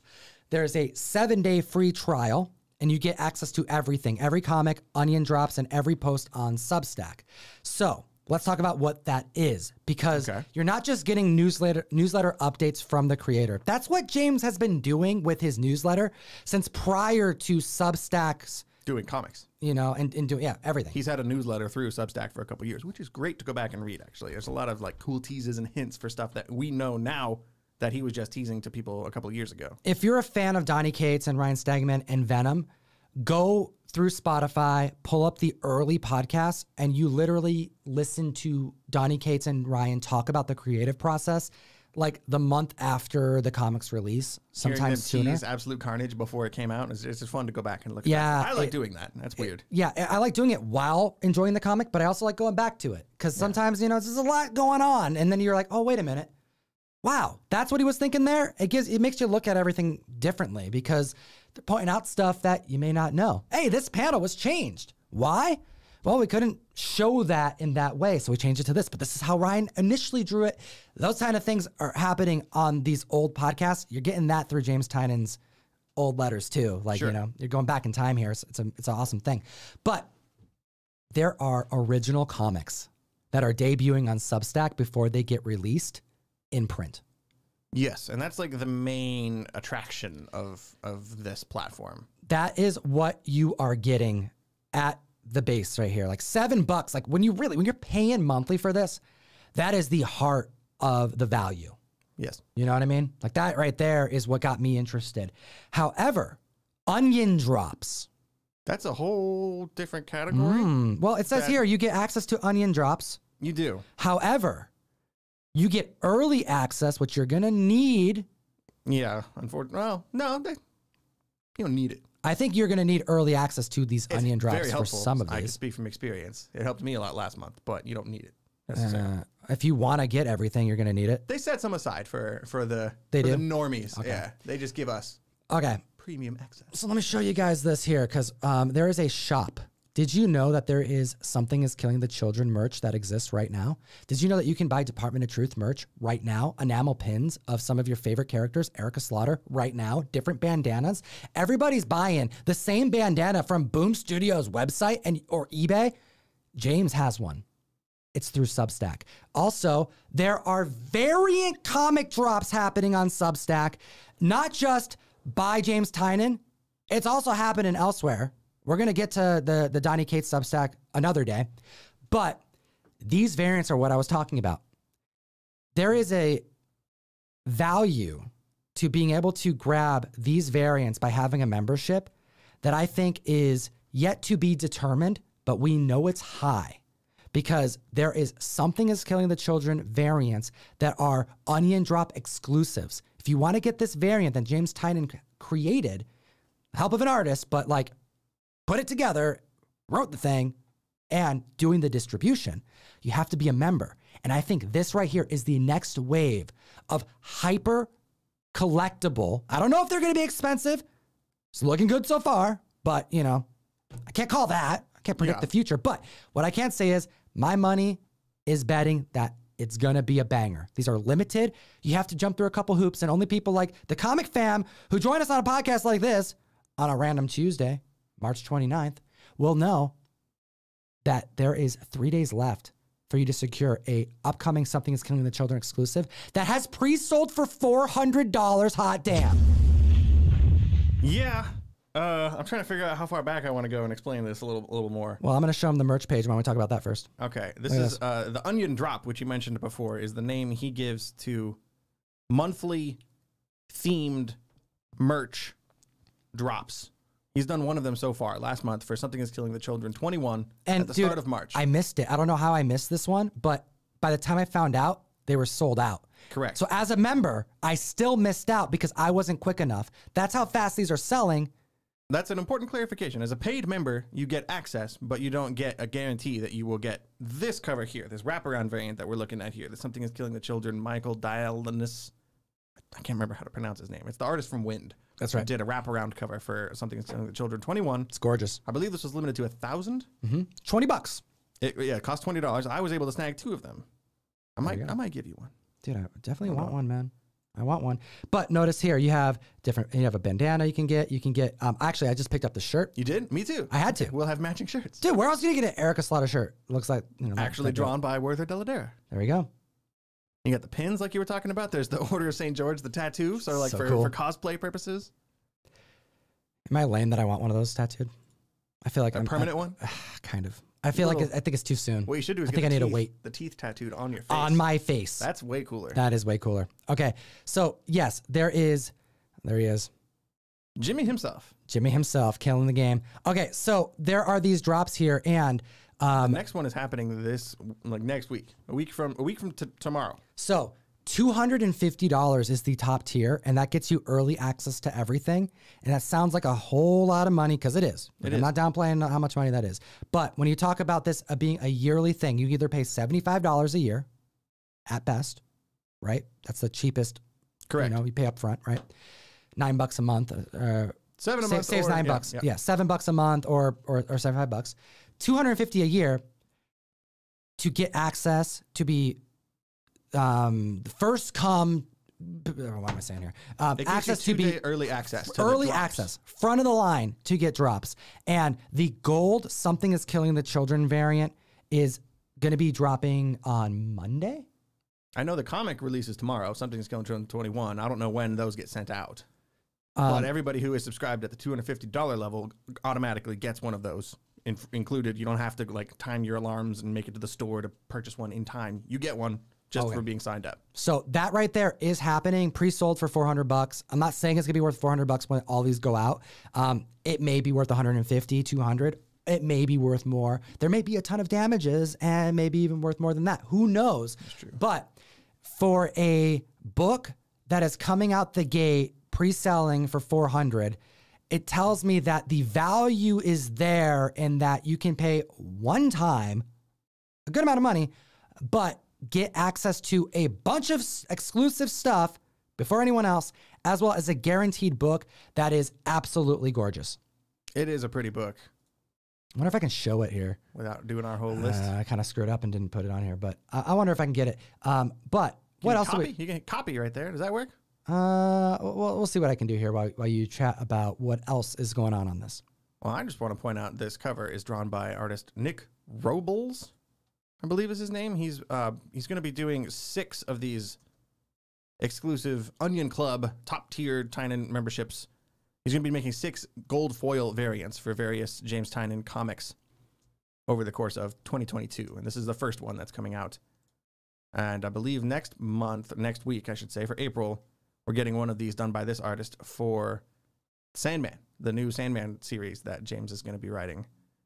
I'm excited about that. and then whatever 4 other variants that we'll also be getting. They're all virgin covers. They're all gold foil. Yeah, here we go. This is Erica Slaughter with a chainsaw. Very badass. And this is only going to Onion Club members, which is the name of his top tier subscription tier. So I'm getting one. You're getting one. I'm also getting one. And they have a couple days left to sign up. That is true. He made a post recently that says if anybody wants one of these covers and has not signed up for the highest tier of his Substack, you can still secure one of these if you subscribe to the Onion Club membership by midnight on April 3rd. There we go. The 4th is when the new stuff drops, so you'll be SOL if you wait till the 4th. Okay, so let's get into it, man, because we told you about the spice, the variants, the gold variants. There's the membership card. We didn't get into that aspect. Oh, that's right. There's a whole layer of like con benefits that you get too, which is a whole. It's Have fun. you gotten your card yet? No, I believe it's going to come with the gold variant. I can't wait. All right, yeah, you're gonna get a card You and get get a physical like Onion Club membership card, which is cool. That's just a cool idea. I want to have a membership card, but this card allows you to get like one free signing at every convention. If you flash it at his booth, you'll get a pat on the back, I'm sure, and you get a. I want a picture of you and me next to James holding that little card. Yeah, he'll love that. Come on, man. You get a free graded signature. You don't have to pay the fee to. Right. How much does that normally cost? Well, you're gonna pay for the grade. However, a lot of creators now, especially when they're working with a third party, they do a upcharge if you're getting it graded. I'm not a fan of that, but it is what it is. Like a CGC witness signature? It's like the CGC witness is going to charge, like the signature series is more expensive, right? Sure. So you're already paying an inflated amount through CGC. All right, Mr. Fire Guy Ryan, I really want you to sign my book. I'm going to have you sign it, and typically you charge $5 for a signature because, like, hey, you're at a convention and you want to like support the creator. Oh, but wait. It's going to go get graded immediately. It's going to go get graded immediately. We know that because there's a person watching you. $20 for you. Ooh. Yeah, that ooh is what all your fans feel like, Comic Fam creators. Just throwing that out there for you. However, it is what it is. And if you are part of the Substack community, you don't have to worry about that. If you're part of the Onion Club with your membership card. Thank you. Be part of the Onion Club. That's cool. I love it. You get one of those waived. And like you were saying, for signatures, if he charges like $5 a book for raw books, and if you let That's free? If he lets you... That's crazy. It's That's not. awesome. It's not waived. That price isn't waived. But if he'll sign like 3 books, this is the example he gave on his site. If he'll sign 3, if you flash the card, you get double. So you can get 6. Okay, so still signature. I believe you still pay. I'm not But yeah, it probably for ungraded books. All right, and there's very also cool. like exclusive Onion Club merch that he's going to have at booths. I would like to see an example of this. I haven't gone to a con yet where he's been. I think he was at New York. Okay, it says here, 1 free graded signature per signing session, double the limit of free ungraded signatures. Oh, he may not charge individuals to sign. Classy move, James. You know who does that? Matt Wagner. Yeah. Mike Mignola. Oh, the free version. I'm thinking of people who I've had to pay to get No. No, creators that are like, Yeah. no, I'm not gonna charge my community who support me and help me get here. You consider doing a donation or something, and they typically team up with some dope nonprofits. But anyways, the greats have a tendency to do that. I was just pointing that out there. And someone's got to do it. Exclusive Onion Club merch at his booth. So you're actually going to be able to buy stuff at a convention that other people can't. Oh my gosh, this is what it's about. Because this is what I've been like. This is it right here, Comic Fan. This is so dope. They should let you cut to the front of the line. It's like a fast pass. Out of the way. Oh my God, it would piss so many people off. I would. I'm Comictom. Get out of my way. Jimmy, I got my card. All right. 2-day early access to Onion Drops, which is what we're talking about, like when that wraparound cover got debuted and sold out in 45 minutes. 45 minutes. Yep. Yeah. So you get 2-day early access so you can get the book. So you're only fighting with the other Onion Club people. That alone makes it worth it. And then other special gifts. Okay. So anyways, I think that's a pretty damn good plug for James. Shall we keep it going by talking about good perks? But we got to get into the actual books. That you don't have to get all of the things that we just said. We've just been talking the Onion Club stuff. It's just the Onion Club. But the real value in this whole thing, you can secure it for just $7. For $7, not $250. You get comic books digitally before they become printed, and it's awesome. There's some really cool stuff on here. If you're a fan of, it's really good. We have similar taste to James himself. Yep. He's really into aliens and horror stuff, which Tom and I are both big fans of. I low-key think he believes in aliens. Don't you? I do. I don't know. I think there's aliens out there. You think that? Do you think that they've? Okay, let's take this back a little bit. Table. Okay, well, first off, we're kind of moving a little too far ahead all here. Over the place. So what I'm gonna do is we're gonna talk about the first book. Did you see what I named the folder? No. Jimmy T. Okay. That's right. I told you, man, it's on the mind. So we have Blue Book. Okay, so let's just get this on the screen first, my brother. All right, we're not messing around here today. Comment fam, hit the like button, slap the subscribe button. We're talking funny books. We're talking expensive paper, affordable paper, sometimes digital paper. Digital paper. That's right. The new name of this podcast. It's like crypto, yo. Let's do it. Just like crypto. Just like crypto. Okay, we super have dog. the Blue Book. Okay, so This is so cool. this right here is a little email you get. Right. At least this is what. Okay, if you were subscribed like we were for the last how long has it been, dude? I've been on for almost 2 months. Almost 2 months. I think I got it right when he started. I got it on charging. my birthday, so you've been going before me. I got A it couple months before. February 2nd. Dude, I'm really mad that I missed that wraparound cover. I digress. So these comics that are being produced exclusively for the Substack community, the Onion Club, is These aren't just for the Onion Club. This is for everybody. Onion Club's the top tier, guys. these are for free. These aren't for free, but Onion Club is specifically the $250. Oh, thank you. Okay, Yeah. that's the name of it. I gotta get my terminology right, Comic Fan. I've just been calling the I rest just of it- paid and I'm just getting it all. Exactly. And I'm loving every second of it. Less hassle that way. I'm gonna be so decked out and all my Erica Jimmy Slaughter T swag. I'm gonna have a Department of Truth hat, Erica Slaughter shirt, bandana, Strutting around with that membership card. all my pins. All your pins. Yeah, I'm gonna go. That's what we should do. We Should've should got deck pins. ourselves out and go see Jimmy T. Oh, man. Just be all blinged out. All right. Anyways, wait. So the comics are free on his Substack. You don't have to pay anything. I believe you can read the first chapter of Blue Book for free. Okay, see, that's what I'm talking about. Okay. So the membership, the lowest tier, gets you access to all the comics, and that's Everything, okay. yes. So I am talking about it right there. You're right. But it's just the name of the club. That's for the high rollers. Okay, so we have for $7, you get these emails throughout the month, and it's like, yo, you have a new part of your comic book that's ready. Read it. Here you go. Here it is. We have the Blue Book. James Tynan, Michael Avon Oeming, co-creator of Powers, does the art here. And it is all black, white, and blue, like you can see here. Did you hear what he just said? Let me bring this back here. Did you hear what he just said? Co-creator of Powers. Powers, yes. Very cool, cartoony art style. They're going in. He's not just getting like He's his getting neighbor's kid to draw this for him. No, for it's free. crazy, man. This is like freaking really, really high level, like very respected creators. You got actual panels from the inside of this? course I did, Okay. dude. Because this is a really cool looking book. And, What is this about, my brother? Project Blue Book. It's a true story. Yes, Project Blue Book it refers to like the government. I think it's a department of like the Air Force or something where they would like take UFO encounter reportings when people call in to report, hey, I just saw a flying saucer. They would write all this stuff down and keep track of it. And Project Blue Book was the name of it, and that is the name that they are using for this series. The first 10 chapters are one season, which just wrapped up. This first season of Project Blue Book is about Barney and Betty Hill, who were like they were the first like couple, I think, to get like abducted by aliens. And they told their story. And this In series, the 60s. Correct. This happened in the 60s. And this series It's a deals retelling of with that. their story in the most accurate way possible without like fluffing it up or embellishing it and making it like a Hollywood No hyperbole. This is like, very, very rough, real storytelling here. that's why I really was excited about this. And I love UFO stuff, man. do you believe in UFOs? Like, do you think that we've sure. Do you believe we've been visited? How many? I don't know if we've been visited or not. Probably. Dude, when I was in my early 20s, Aliens.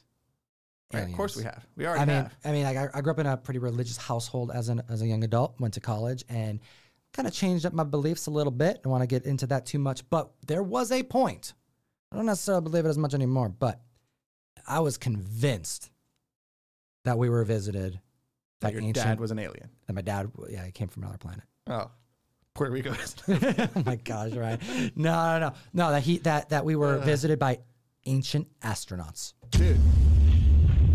You ever seen Nazca Lines, dude? Primos, man. AWA. You reading that? You're reading Primos, dude? Yeah. You're that's like, ancient aliens, man. cousins. For real, though.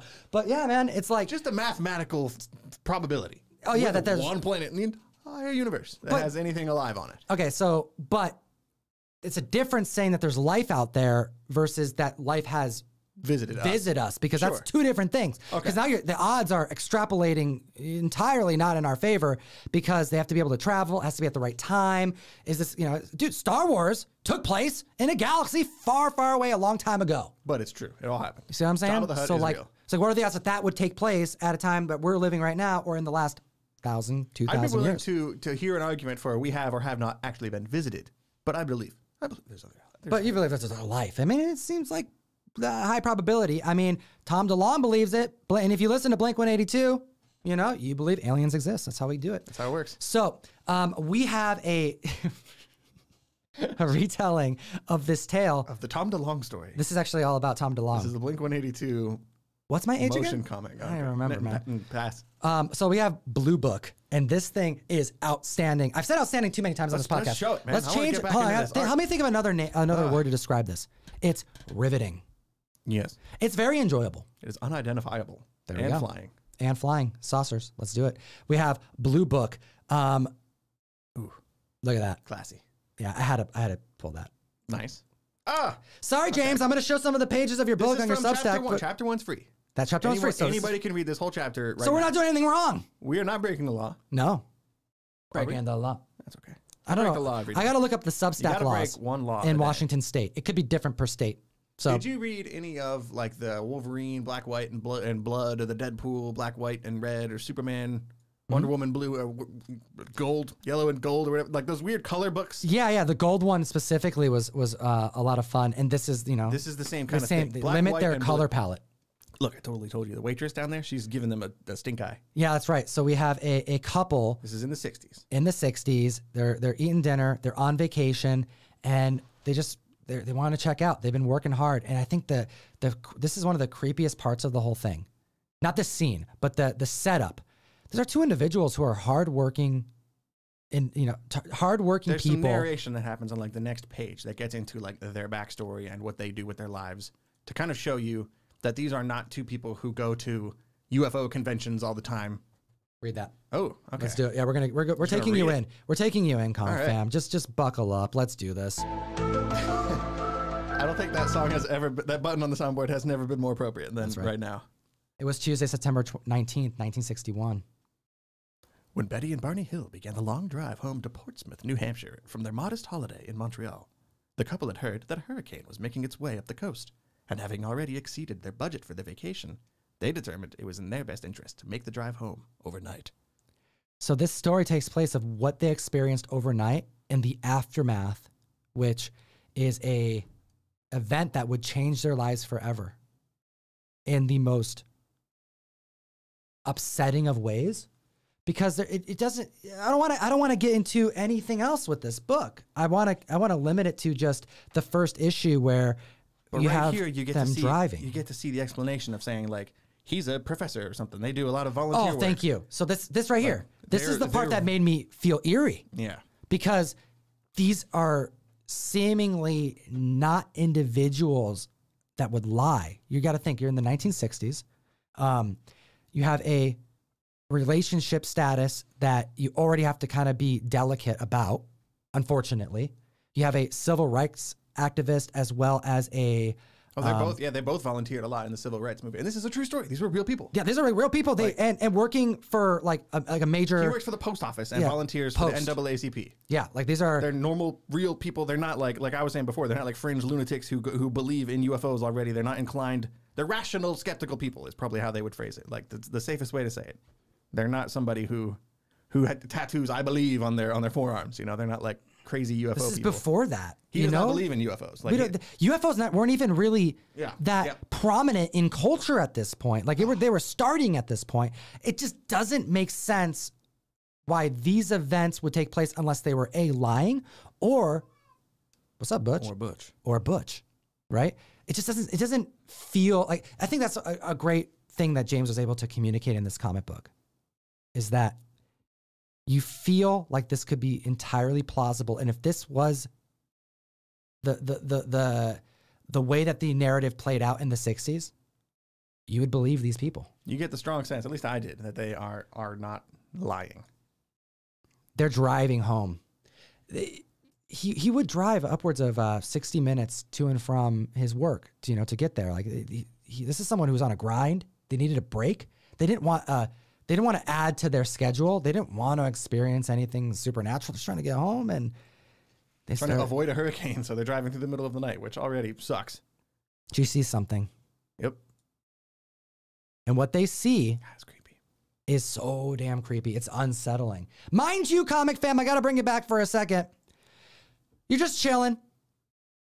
I'm Late pressing night car books. ride. No, I'm talking about me now. You. Okay. I'm back home. You're you. I'm doing stuff. I just got done doing comic stuff. I got to worry about a video later on. Lifting weights. Just lifting some weights, no big deal. Getting, got to get like that Gem Mint on. It's your boy Gem Mint. Shout out Gem Mint Fitness. Boy, Jim Mint. Jim Mint Fitness is his Instagram on there. There you go. But no, you get an email from Jimmy T. Mm-hmm. You stop what you're doing. You're like, oh, wait, there's another chapter? Uh-huh. Ooh. And you go to your computer, you go to your phone, go to your tablet, whatever it is, it depends on the day. And you pull it up and you get to join this world again. You get to like see the past again. You get to relive something. Chapters. These individual chapters are not very long. Mm-hmm. And it doesn't take that long to read, which makes it kind of more fun. And they come out every 2 weeks. The final one just came out recently. So this chapter 1, this season 1 all of Blue there. Book is all done. It's all there for you to read. You can read this entire book, and these are coming to press. You're going to be able to buy these too. Someday. Yeah. One of these has been announced for press and is actually in the current previews guide right now. One of his other books that we're going to talk about in a minute. But So excited. yeah. This one isn't even my favorite comic, fam, Yeah, and it's so damn good. Okay, Did you see the trailer for Jordan Peele's new movie? Yes. Okay. Nope. There is a strong lack of the answer. alien UFO stuff. It's going to be so good, And this man. scratches that itch for me right now. Look at this. That's so creepy. It's so creepy, and it's so good. And this is just something that you just get emailed to you and say, here you go. It's ready. Happy Friday. Thanks for your $7 this month. Exactly. It's a comic and a half, comic fam. It's a comic and a half. Not even 2 full price $4 comics. Okay, I'm not going to say anything else. You got to go and just check this out. It is so much damn fun. It's very creepy. It's very strange. And there will be a season 2 at some point. Yeah. Featuring, I'm assuming, following a completely different true UFO encounter. All available and ready for your reading pleasure on James Tynan's Substack. But that's not all. That's true. Because we have another book. Is this the book that is being printed? This one is coming to print first. Yes. Get this on your pull list. This book is really good. Not only do you sign up for the membership and you read this comic, get the comic in print. It's that good. Let's talk about The Closet. It's a 3-issue series. 2 of them have already been released on his Substack. So we're 2/3 of the way done with this book. And it's really good. It's very, very unsettling. Based off of a recurring nightmare that he himself had, that James had as a child. What? Yeah. I did not see that newsletter. You did not see that part? I did not see that part. Oh, man. There was... I just jumped into the book, man. When you see O'Halloran on there. dig into the archives, man. Oh. I know. But yes. Did you say O'Halloran? Yeah. Chris O'Halloran, the colorist from Ice Cream Man. Hell yeah. Those gorgeous pastels that he always uses. Dude. I'm a fan. AWA makes a book. I know I'm going to like it. If O'Halloran's coloring a book, I'm going to like it. Also, Gavin Fullerton does the art, the pencils in here. So good. It's a weird mix of like cute and adorable, but also very foreboding. Oh. It's a To say weird the mix. least, man. This is a relationship book, dude. The Closet. Okay, look at this. This book makes me happy, dude. This was like, when reading this, the whole time I was thinking, I love being alive right now. In this time where comic books are a thing.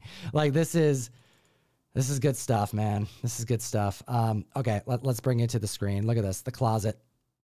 We got a child holding a doll. He's good at designing dolls. That's a good point. Octo from Something's Killing the Children. Yeah. There you go. So we have another one here. I don't know why this is, there it is. Okay. So we have The Closet. We have a child ominous. and a doll. So issue 1. It's a long issue too. It's a long issue, and it's the thing that I enjoy about this book is that it's scary. It's unsettling. It's gonna make you feel uneasy. Absolutely. It's got some vibes of Nice House on the Lake to me, a little bit, because it's a little dreary. You know, going in that something spooky is going to happen, Right. but it takes its time to get there and like reels you in with the human side of it. Look at those colors. Yeah, that's That's Chris. him. Yeah. That's Chris. That's Chris. All right, so we have a comic book here that, yes, it's a horror comic. And it's about a child who may or may not have something in his closet. In his closet. I'm not going to tell you what it is. You don't need to know. Probably clothes. I assume there's something malicious in there as well, but he could have clothes and toys. It is Jimmy T. Yeah, exactly. It is Jimmy T. Who knows? You know, it's a horror book. So what we can say is that this child is not safe. It's worst case scenario. And we have a father who's just not His name making is Tom. the best decisions. And his name is Tom. That's unfortunate. It really is. He's not a good guy. Hey, I don't have any kids, man. So This book makes me very grateful to not have children. That might not be the best thing to say or put out in the world. No, it's like, hey, for those, I'm not someone who's I'm not qualified. Interested, you know, I'm not interested or qualified. I could not and should not raise a child. For those of you who don't know, I grew up with little children. My father remarried when I was like 10 years old. So all my siblings are very young. And I was part of all of that growing up. Like, you know, did everything but change diapers. Ooh. I did everything but change diapers. But like, you know, putting my sister to sleep at night, making sure that you're doing everything right, feeding, rocking in the chair. I did all of that stuff, making sure she had her Elmo on rewind 100 times. Like I went through all Like of a that. VHS. Okay. No, just everything. Gotcha. It's like you have to. It's the kids. If they find a movie they like, they want to watch it over and over and over again. In retrospect, I feel like that's the easy stuff, especially when you get to the stuff that Well, goes on in this book. It's the older stuff, man. I was there for that, some of that too. But like, this right here is the difficulties. You know, once you hit to age 4, things start getting kind of you kind of get tired. You know, it's years of doing the hard work and the balance of a relationship with your significant other, your wife, or your partner, whatever it is, and raising a child and doing it to the best of your ability. It's very taxing. And we are finding Tom, not me. Different Tom. Different Tom. Also with glasses. Also with glasses, yes. And a little scruff. Yeah, it's okay. Unlike Tom. Unlike me. So he is struggling. This is the first page, right? Yeah, he's in a bar drinking by himself. That's not having a good time. James does that really well. First page, let me show you what this is all going to be about. This one is not available for free. For the closet, you have to be a subscriber to get this. So with the samples that we have here have no dialogue on them, right? Or at least this first page doesn't. It has dialogue. Does it? It does have dialogue. I'm going for it. I'm going for it. Jimmy T. It's worth it. You get this shot, this scene of him drinking alone at a bar.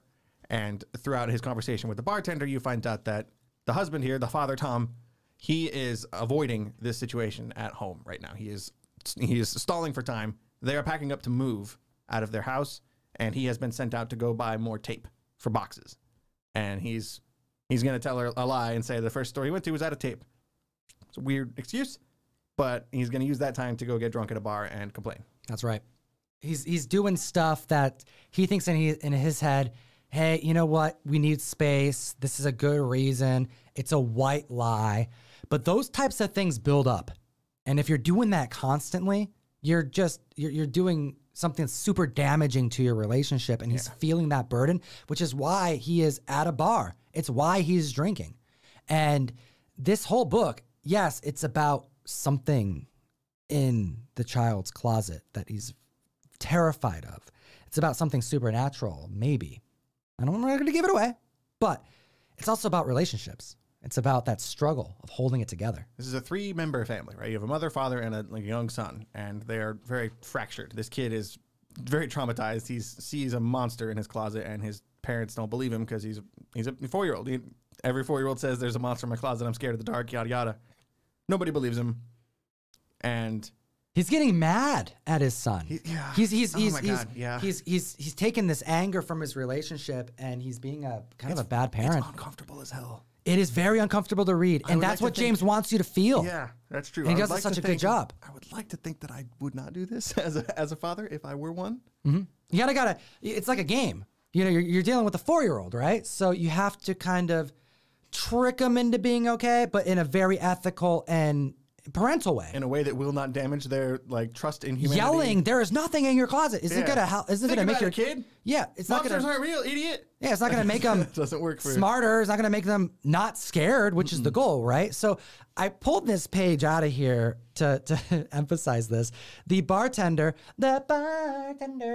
he hell was that? says to Tom that, hey, I have actually experienced this with my friend, his kids, and what they decided to do is to spray some water and say that this mist is actually going to be repellent. And he calls it unicorn piss. Right. It's magical unicorn piss that keeps what monsters away. That's what it is, right? So this actually... The bartender gives him a really good idea. I think it's a great idea. It's like, so idea, you know, what you do is you put some like lavender and water and put it in a little spray bottle, and it's like, oh, hey, you know, little fire guy. This is going to keep the monsters out. And it's lavender and it's calming because it's lavender. I'm the baby in this scenario? You're the baby. And you're my daddy. I'm your daddy. Okay. You're the baby in this scenario. And I spray it, right? And then you're like, oh, it smells like lavender. Also, lavender helps you go to sleep, you know? So boom. And your sinuses start to feel a little bit better. Okay. Right? I'm learning all kinds of things right now. Lavender, man, it's magical. Come on. Why do you think you have to harvest it in Dying Light? Dying Light? The zombie game? Yeah. Oh, your PS5? That's right. Asshole. I know, right? So, all right. So we have a great idea that's been thrown out, and this dad butchers it. He goes home and he's wasted at this point. He's had like 3 beers too many. That's right. He gets in trouble for getting the wrong kind of tape, for lying. And he tries to patch it up by being like, no, don't worry. I got this unicorn piss that we can use to... He does it so bad. So what he does here is he fills up. He's like, oh, do we have a spray bottle we can use, honey? And she's like, we don't got anything. They're in the middle of a move. They're moving, right? They're trying to get a nice restart. So he just goes to the sink and pours water in a cup and says, oh, yeah, see, this is magic. And it's just going to spray this in the closet and you're going to be good to go. And the kid literally is 4 years old. He's not that dumb. He's like, I just saw you got that from the sink, Dad. I saw you.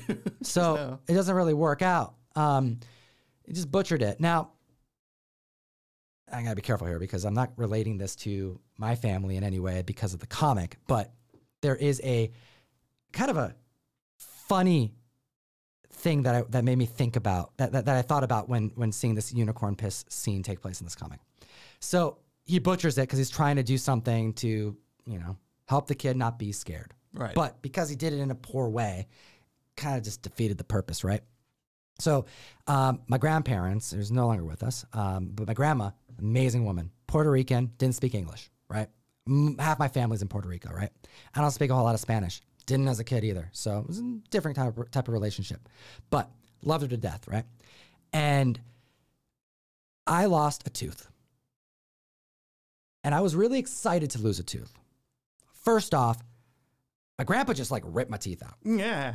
I had a loose tooth. It's like a thing. He's like, oh no, I'll do what I did to all the kids. My dad tried to do that with me once. I said, you back the hell off, sir. I'm letting it fall out. You're not going to yank it out of my head. I never was worried. I was so, I felt so protected by my grandparents that it was like, oh yeah, grandpa's going to get his, you know, it's like a red bandana. He had like a red bandana, like handkerchiefs and stuff like that. It's always clean, you know. He goes to his drawer, picks out like a fresh bandana. All right, sit on my lap. His tooth's got to come out. And he would just pull that out. Just yanked it out. My dad tried to do the whole tie the string around the doorknob or whatever, like some kind of medieval torture stuff. It's like, nope. Even like bite into the apple and let your tooth just come out. No. I don't eat an apple. Like, you know, get out of here. Ryan doesn't eat apples. He eats pizza 24/7. It'll fall out when it falls out, Dad. I don't want to do my homework. Yeah. So I lost a tooth. This is like one of the first times, right? I went through this process, right? So I got the tooth. I really wanted to, I was saving up for something. I don't remember what I was saving up for, but I put it under my pillow. Actually, no. Someone told me at some point that if you put the tooth in water and put that by your bedside, you'll get more money. Because it's easier than reaching under the pillow. Because it's easier. From the parents' perspective. Okay, I think that's what it actually was. But, so I wrote a note and I'm like, hey, I came up with something, asking for more because I was being a greedy little kid, right? Give me the cash. Give me the cash. I couldn't sleep, dude. I was like so excited all day. I'm like, oh, finally, I'm gonna get my $10 to get my, you know, toys from, you know, Kmart or whatever it was at the time. So I woke up the next day and there was nothing there. And I was super distraught. It wasn't like screaming or something, but I was like, oh no. So I went to like Catholic school in Buffalo, New York. My dad lived further away from the Catholic school. So I did a lot of my like schooling days with my grandparents, at least till at night. Sometimes I stayed there if it was more convenient. So I saw my dad on the weekends a lot, and he would end up moving in the back of a comic book store, and I lived there with him eventually too. And that's how that all connects, right? But I'm a little kid, right? Starting to lose teeth. I'm like, Dad, there was no money. I lost my tooth. The tooth fairy didn't show up. What? Why? What did I do? Why did the tooth fairy not show up? So this is a story about how I stopped, why, the first moment I stopped believing in the tooth fairy, because my dad's like, oh, hold on, Tom, let me talk to your grandma. Again, all in Spanish. I'm watching my grandma talk to my dad on the phone, and she's like, huh? Okay. Money? What? And she was in disbelief that this was a thing. She didn't know. Or if she knew, she didn't think that, she thought we were too good for this. She's like, oh, it's a Puerto Rican family. Yeah, we don't have any freaking money. We're in the West Side in Buffalo, New York, right? You want me to give money for your tooth? And she just starts talking. She's speaking fast in Spanish. I'm catching every other word, but I still remember it. She goes, okay, Tuto. His nickname is Tuto. Hangs up the phone. She looks at me and goes, Tooth Fairy left your money in my wallet. Let me go get my wallet. So that was the day that I realized that the Tooth Fairy was not real. At least you're. I'm like, Grandma, what? She's like, no, yeah, they flew, and she was like, at least you tried a little. I would at least Tom tried a little with the unicorn piss. Okay, that's how you're bringing all this back. I'm bringing it all back. So that's what it made me remind me of. Comic Time, hit the subscribe button. That's why we're here. Let's talk about some funny books. So, unicorn piss doesn't go well. Doesn't go well. And they're going on a move. They're packing up. But the important thing is this, Comic Fam. Colors. Oh, man. We have the colors. So good. We have the child, and we have the door. Is there something behind the door? What do you think, Butch? That was perfect timing, Butch. Thank you. Butch is here. He's getting a little antsy because Ryan, I'm not petting him. He's not petting him as much. It's not allowed. So what's behind the door? You're going to have to read it to find out. I will not spoil this book for you. It's too damn good. So there is actually, there's two other books that I wanted to highlight. We don't have to get into the last one, but there is a really cool random thing that's I look forward to this when it comes out. Department of Truth, Wild Fictions. This is an essay about various topics that Department of Truth tackles. And there's some, not very much, there's actually one picture. Typically it's, looks like he commissions a really cool artist to get it done. Right. But there is one image to a bunch of text. And if you're a fan of Department of Truth, you got to read this. And there's only one out right now, but it's about Bigfoot. Oh, there's a bunch out right now. Oh, there's a bunch out. Oh, yeah. Oh, I missed a couple then. Has the Chupacabra one come out? Chupacabra, I think, is number 2. No, I'm doing that tonight. I did one on Santa Claus. All right, so I'm a little behind on these ones, Comic Fam. I read the Bigfoot one last night because I had to hunt for it because I'm on the other ones. But this one, I've been waiting for Chupacabra to come out, and I guess I missed it. So I think there's a tab for this whole section on the Substack, but it's basically all built around the concept from Department of Truth where, if enough people believe in a thing, then that thing will be real. Yes. And this is the department in the world of the Department of Truth. This is the department keeping tabs on various things, urban legend type stuff that they want to keep an eye on and make sure doesn't happen, doesn't get materialized into the real world. And then we have The Oddly Pedestrian Life of Christopher Chaos. He has the most... I love Jimmy T, but the titles of some of his stuff, it's a little much. It's a little bit. Ryan says Something it's a little is much. Killing the children. That's a lot. There's a lot of words. There is a lot of words, but this one right here is a comic that isn't written by him. This is not written by him. The idea is from James Tynion. It's being written by Tate Brombal, the co-writer that did House of Slaughter with him. So they're still adjacent. Yep. But he's got his whole Jimmy T crew going on over there. Sure. This series is actually going to be free for everybody once it comes out. There we go. It has not started yet. There's been a prologue that's been released, which is where these images are coming from. Yeah, we just have a little bit of an introduction of a character that's going up against these ghost cowboy looking characters with guns. Exactly what's happening? I don't know. That's part of the fun of being in this Substack, though, is you get to follow the process. Yeah, you're going to find out as you go.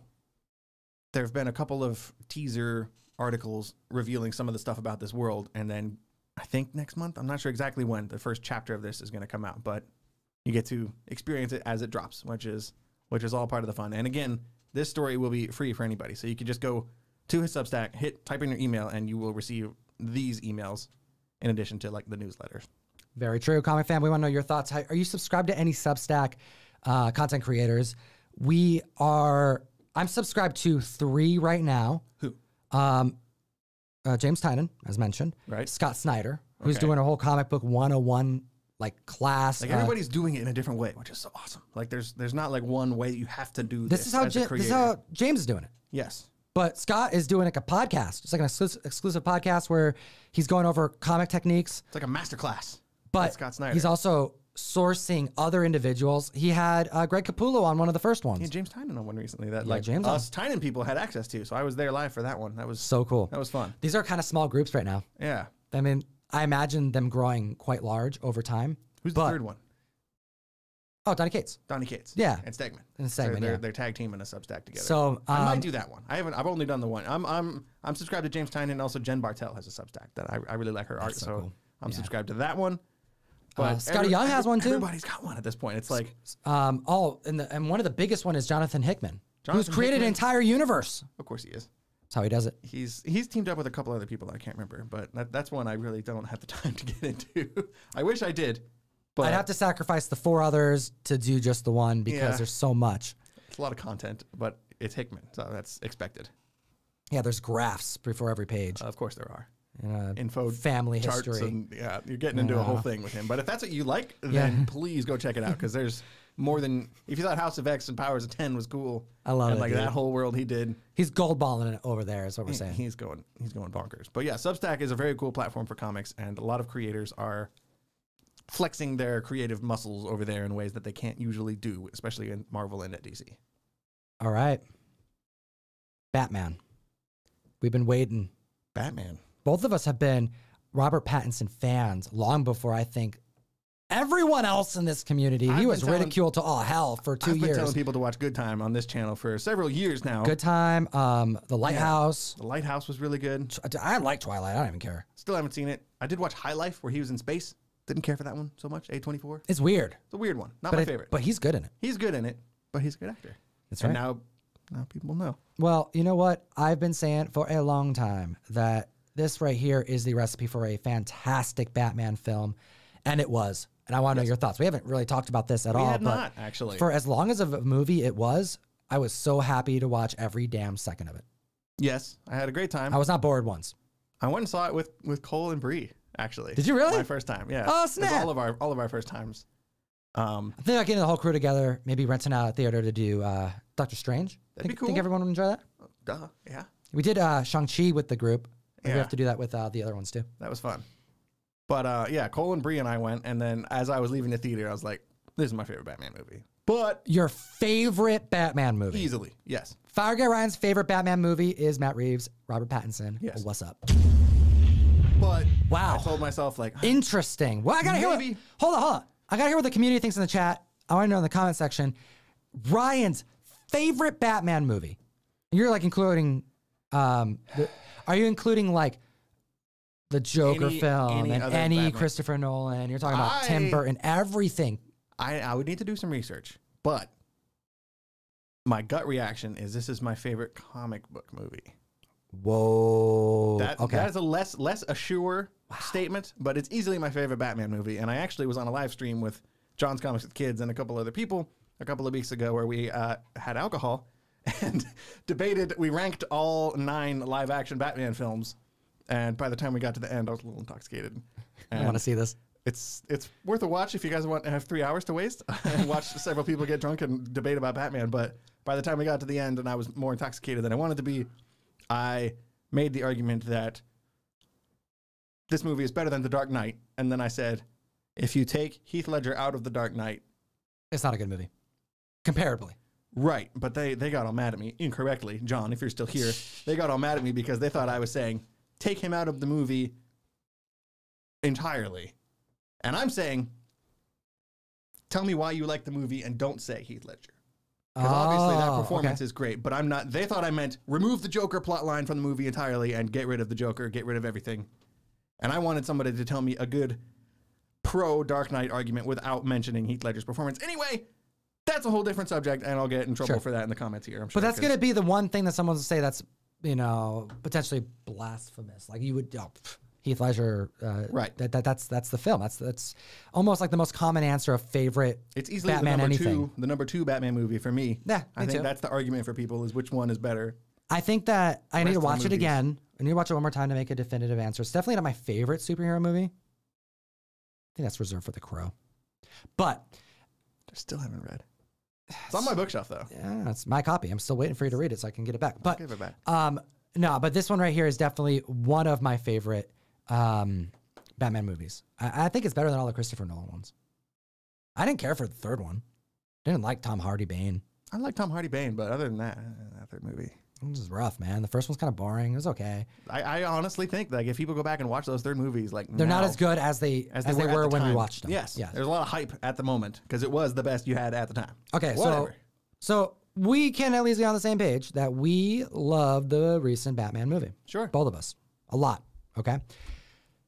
Over the last week, a deleted scene has surfaced on the internet. It was released and it shows the Joker. And we're talking about the movie, so I guess technically this is spoilers, but at this point, you've been warned, right? Leave now. Leave now, but in Just the leave movie, it. Everyone just leave anyway. We're just gonna end the stream. hit the like button on the way out though.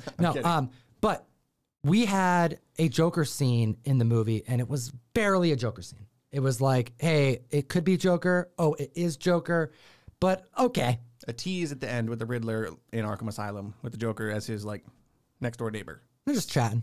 Yeah. You don't see him. You barely see him. Didn't like that part so much. It was my least favorite. Okay, I won't say that I didn't like it. I would say it's my least favorite part of the movie in which I, That's fair. put on a pedestal at this point. It's really good. So yeah, it's maybe not all the way up on the pedestal, but it's like, hey, it was cool. I was happy to see something. I'd rather see some Joker than no Joker. I don't know. Would have been cool to see another character. I kind of don't want Joker at all in that movie. It's just wrong to say because I feel like either we get the scene that we did get in the movie, or have Joker. or get the deleted scene. And I'm not saying no Joker at all. I'm saying save him entirely for number 2 or even number 3.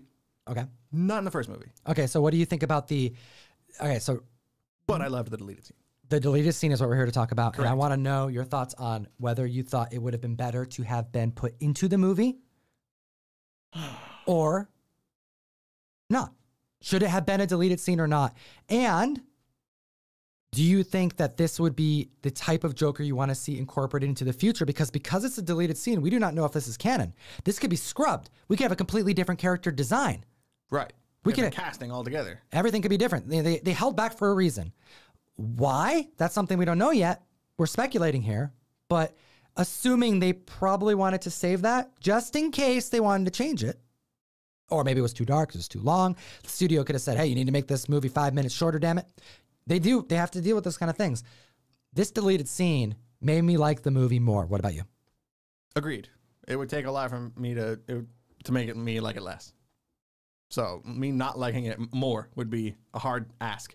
But that is a good question though. Like if the question is include this scene in place of the sort of kind of Joker scene that we did get, maybe in addition to, we could add 2 or 1.5 scenes with the Joker, or none at all. Like I don't know what sort of combination would have worked best.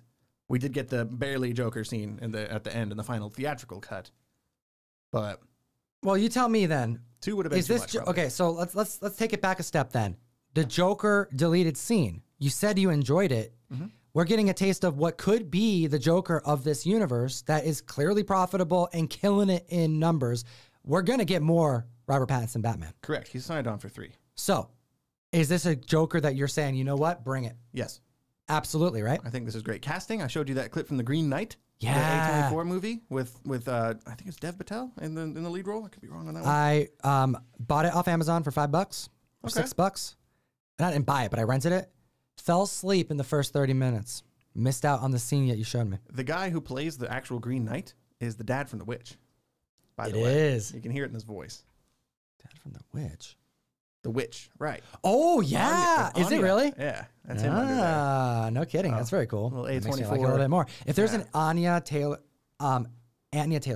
Anya. Anya. Okay, see, I'm saying it wrong. There's Anya Taylor-Joy connection. Tom's in. I'm in. Yeah. I'm in. It's my celebrity crush. I've said it on the mic multiple times. You know what? She's got to not be. unreasonable. If she is not Erica Slaughter, I will stop reading Something is Killing the Children. I will never talk about a James Tynion book again. You should cancel your stuff. I'm just kidding. No, I'm just kidding. That's not going to happen. But she's got to be Erica Slaughter. She'd be really good. So, yeah, that's anyways, a whole separate conversation. So we have, we're in agreement. This is like sadistic, grotesque Joker. This is more on the scale of Snyder Joker than Heath Ledger's. This is closer to the Gotham finale Joker than anything we've ever seen. You showed me that scene, unfortunately. That's my only time I've seen. CW, I've never seen Gotham before until that one. It's not bad. The final scene of the whole show, I guess, was what Tom showed me with Joker and the yeah, he hadn't seen it yet, but he didn't watch Gotham, which I don't really blame you for. Yeah, it didn't look good to me. I'm not caught up on any CW shows anymore. I watched the first 2 episodes of Naomi, and they weren't terrible, but it's just not. I didn't even watch that. Man, it's tough, dude. CW is just, it's not where superhero shows should be debuted. HBO, man. They got access to HBO. HBO, yeah. That's where that's all got to go. All right, but here, tell me, what do you think? Sadistic Batman? This interpretation of Joker, I love. I think... Not Batman, sadistic Joker. I think the last, what we had, it's hard, I guess you got to count Jared Leto, but it's hard to like describe what kind of Joker Jared Leto was because he was barely... Just awesome. I like that that Joker is awesome Joker. I'm not messing around. I don't disagree with you either. He's cool. I think he unfortunately gets lumped in with the rest of the Suicide Squad movie, which was poo-poo. But his Joker, I think, was pretty creepy and cool. I liked his Joker, dude. Different kind of Joker than anything we've seen before. So much fun. But this version is a little... it might be closer to that one than to Joaquin, especially, or even Heath Ledger's Joker. Joaquin, that's right. Yeah. I forgot about that, really. It's a side thing. I really like that. That's another one that's in my... Movie. Oh, man. I liked it. At the time, I don't know, man. It's just... Taxi Driver. Yeah, it's not Joker is what it is. You sound like Russ. Look at this. Okay. This is... I couldn't pick the... I couldn't put the video on screen, get taken down copyright style, but... This right here is a few of the shots that we can see. And this is more useful anyway than the actual video. Yeah, you actually don't get a full shot of the character. You have to piece it together with all these different shots. But look at the back of his head.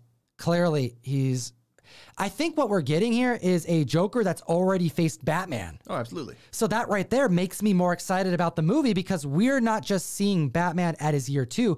There has been, during year 2, he's been up against some crazy crap already. Like, what we saw was probably, just another day. There's so much history behind from the past. If ever going 2 hours in today, hot damn, hit the like, hit the subscribe button. That's why That's a lot of comic book themed content right now. Yeah. Damn, dude. I love this Joker. I love the way he looks. I love the way he acts. His fingers, he's creepy. Yeah, his laugh is chilling that he lets out at the end of this scene. You want to put some lip gloss on those lips, man. Yeah, just give him a big old kiss. Yeah. You first, but yeah. You first, Ryan. Oh my goodness, he says. All right, let's do it. I want to know the community's thoughts about this. I personally am crossing my fingers that there was a disdain for utilizing this in the theater in the original release.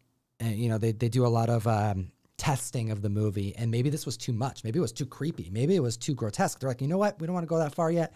They do the deleted scene leak, see the reaction of the community, right? The leak, they release it, and people will go, oh, hell yes, or nope, I'm glad they didn't do that.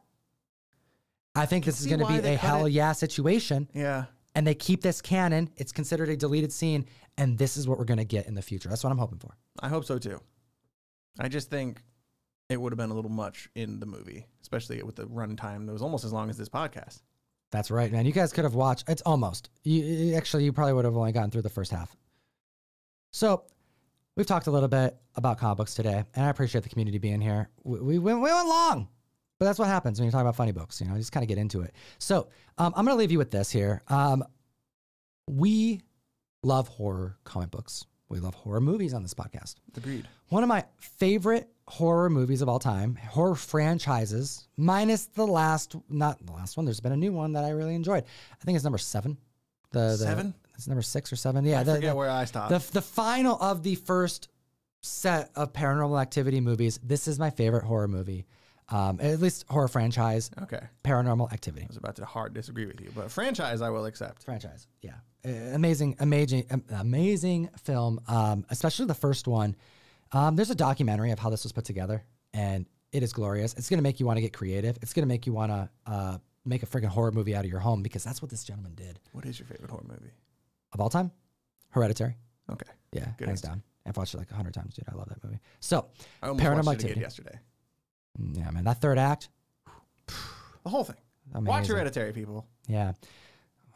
Just what's up with your face on your face? It's hard to recommend. That's not the quote, it's but you know. it's a downer of a movie, but it's a great movie. It's amazing, man. It's uplifting. It's dude. no Paranormal Activity, however. It is no Paranormal Activity. No, I can't talk. It's going too long, comic fam. Okay, join me over on Whatnot. I dropped this exclusive for the comic community, and I am very proud of it. This right here is the Stray Dogs Dog Days Trish Forstner Tony Fleece Paranormal Activity variant.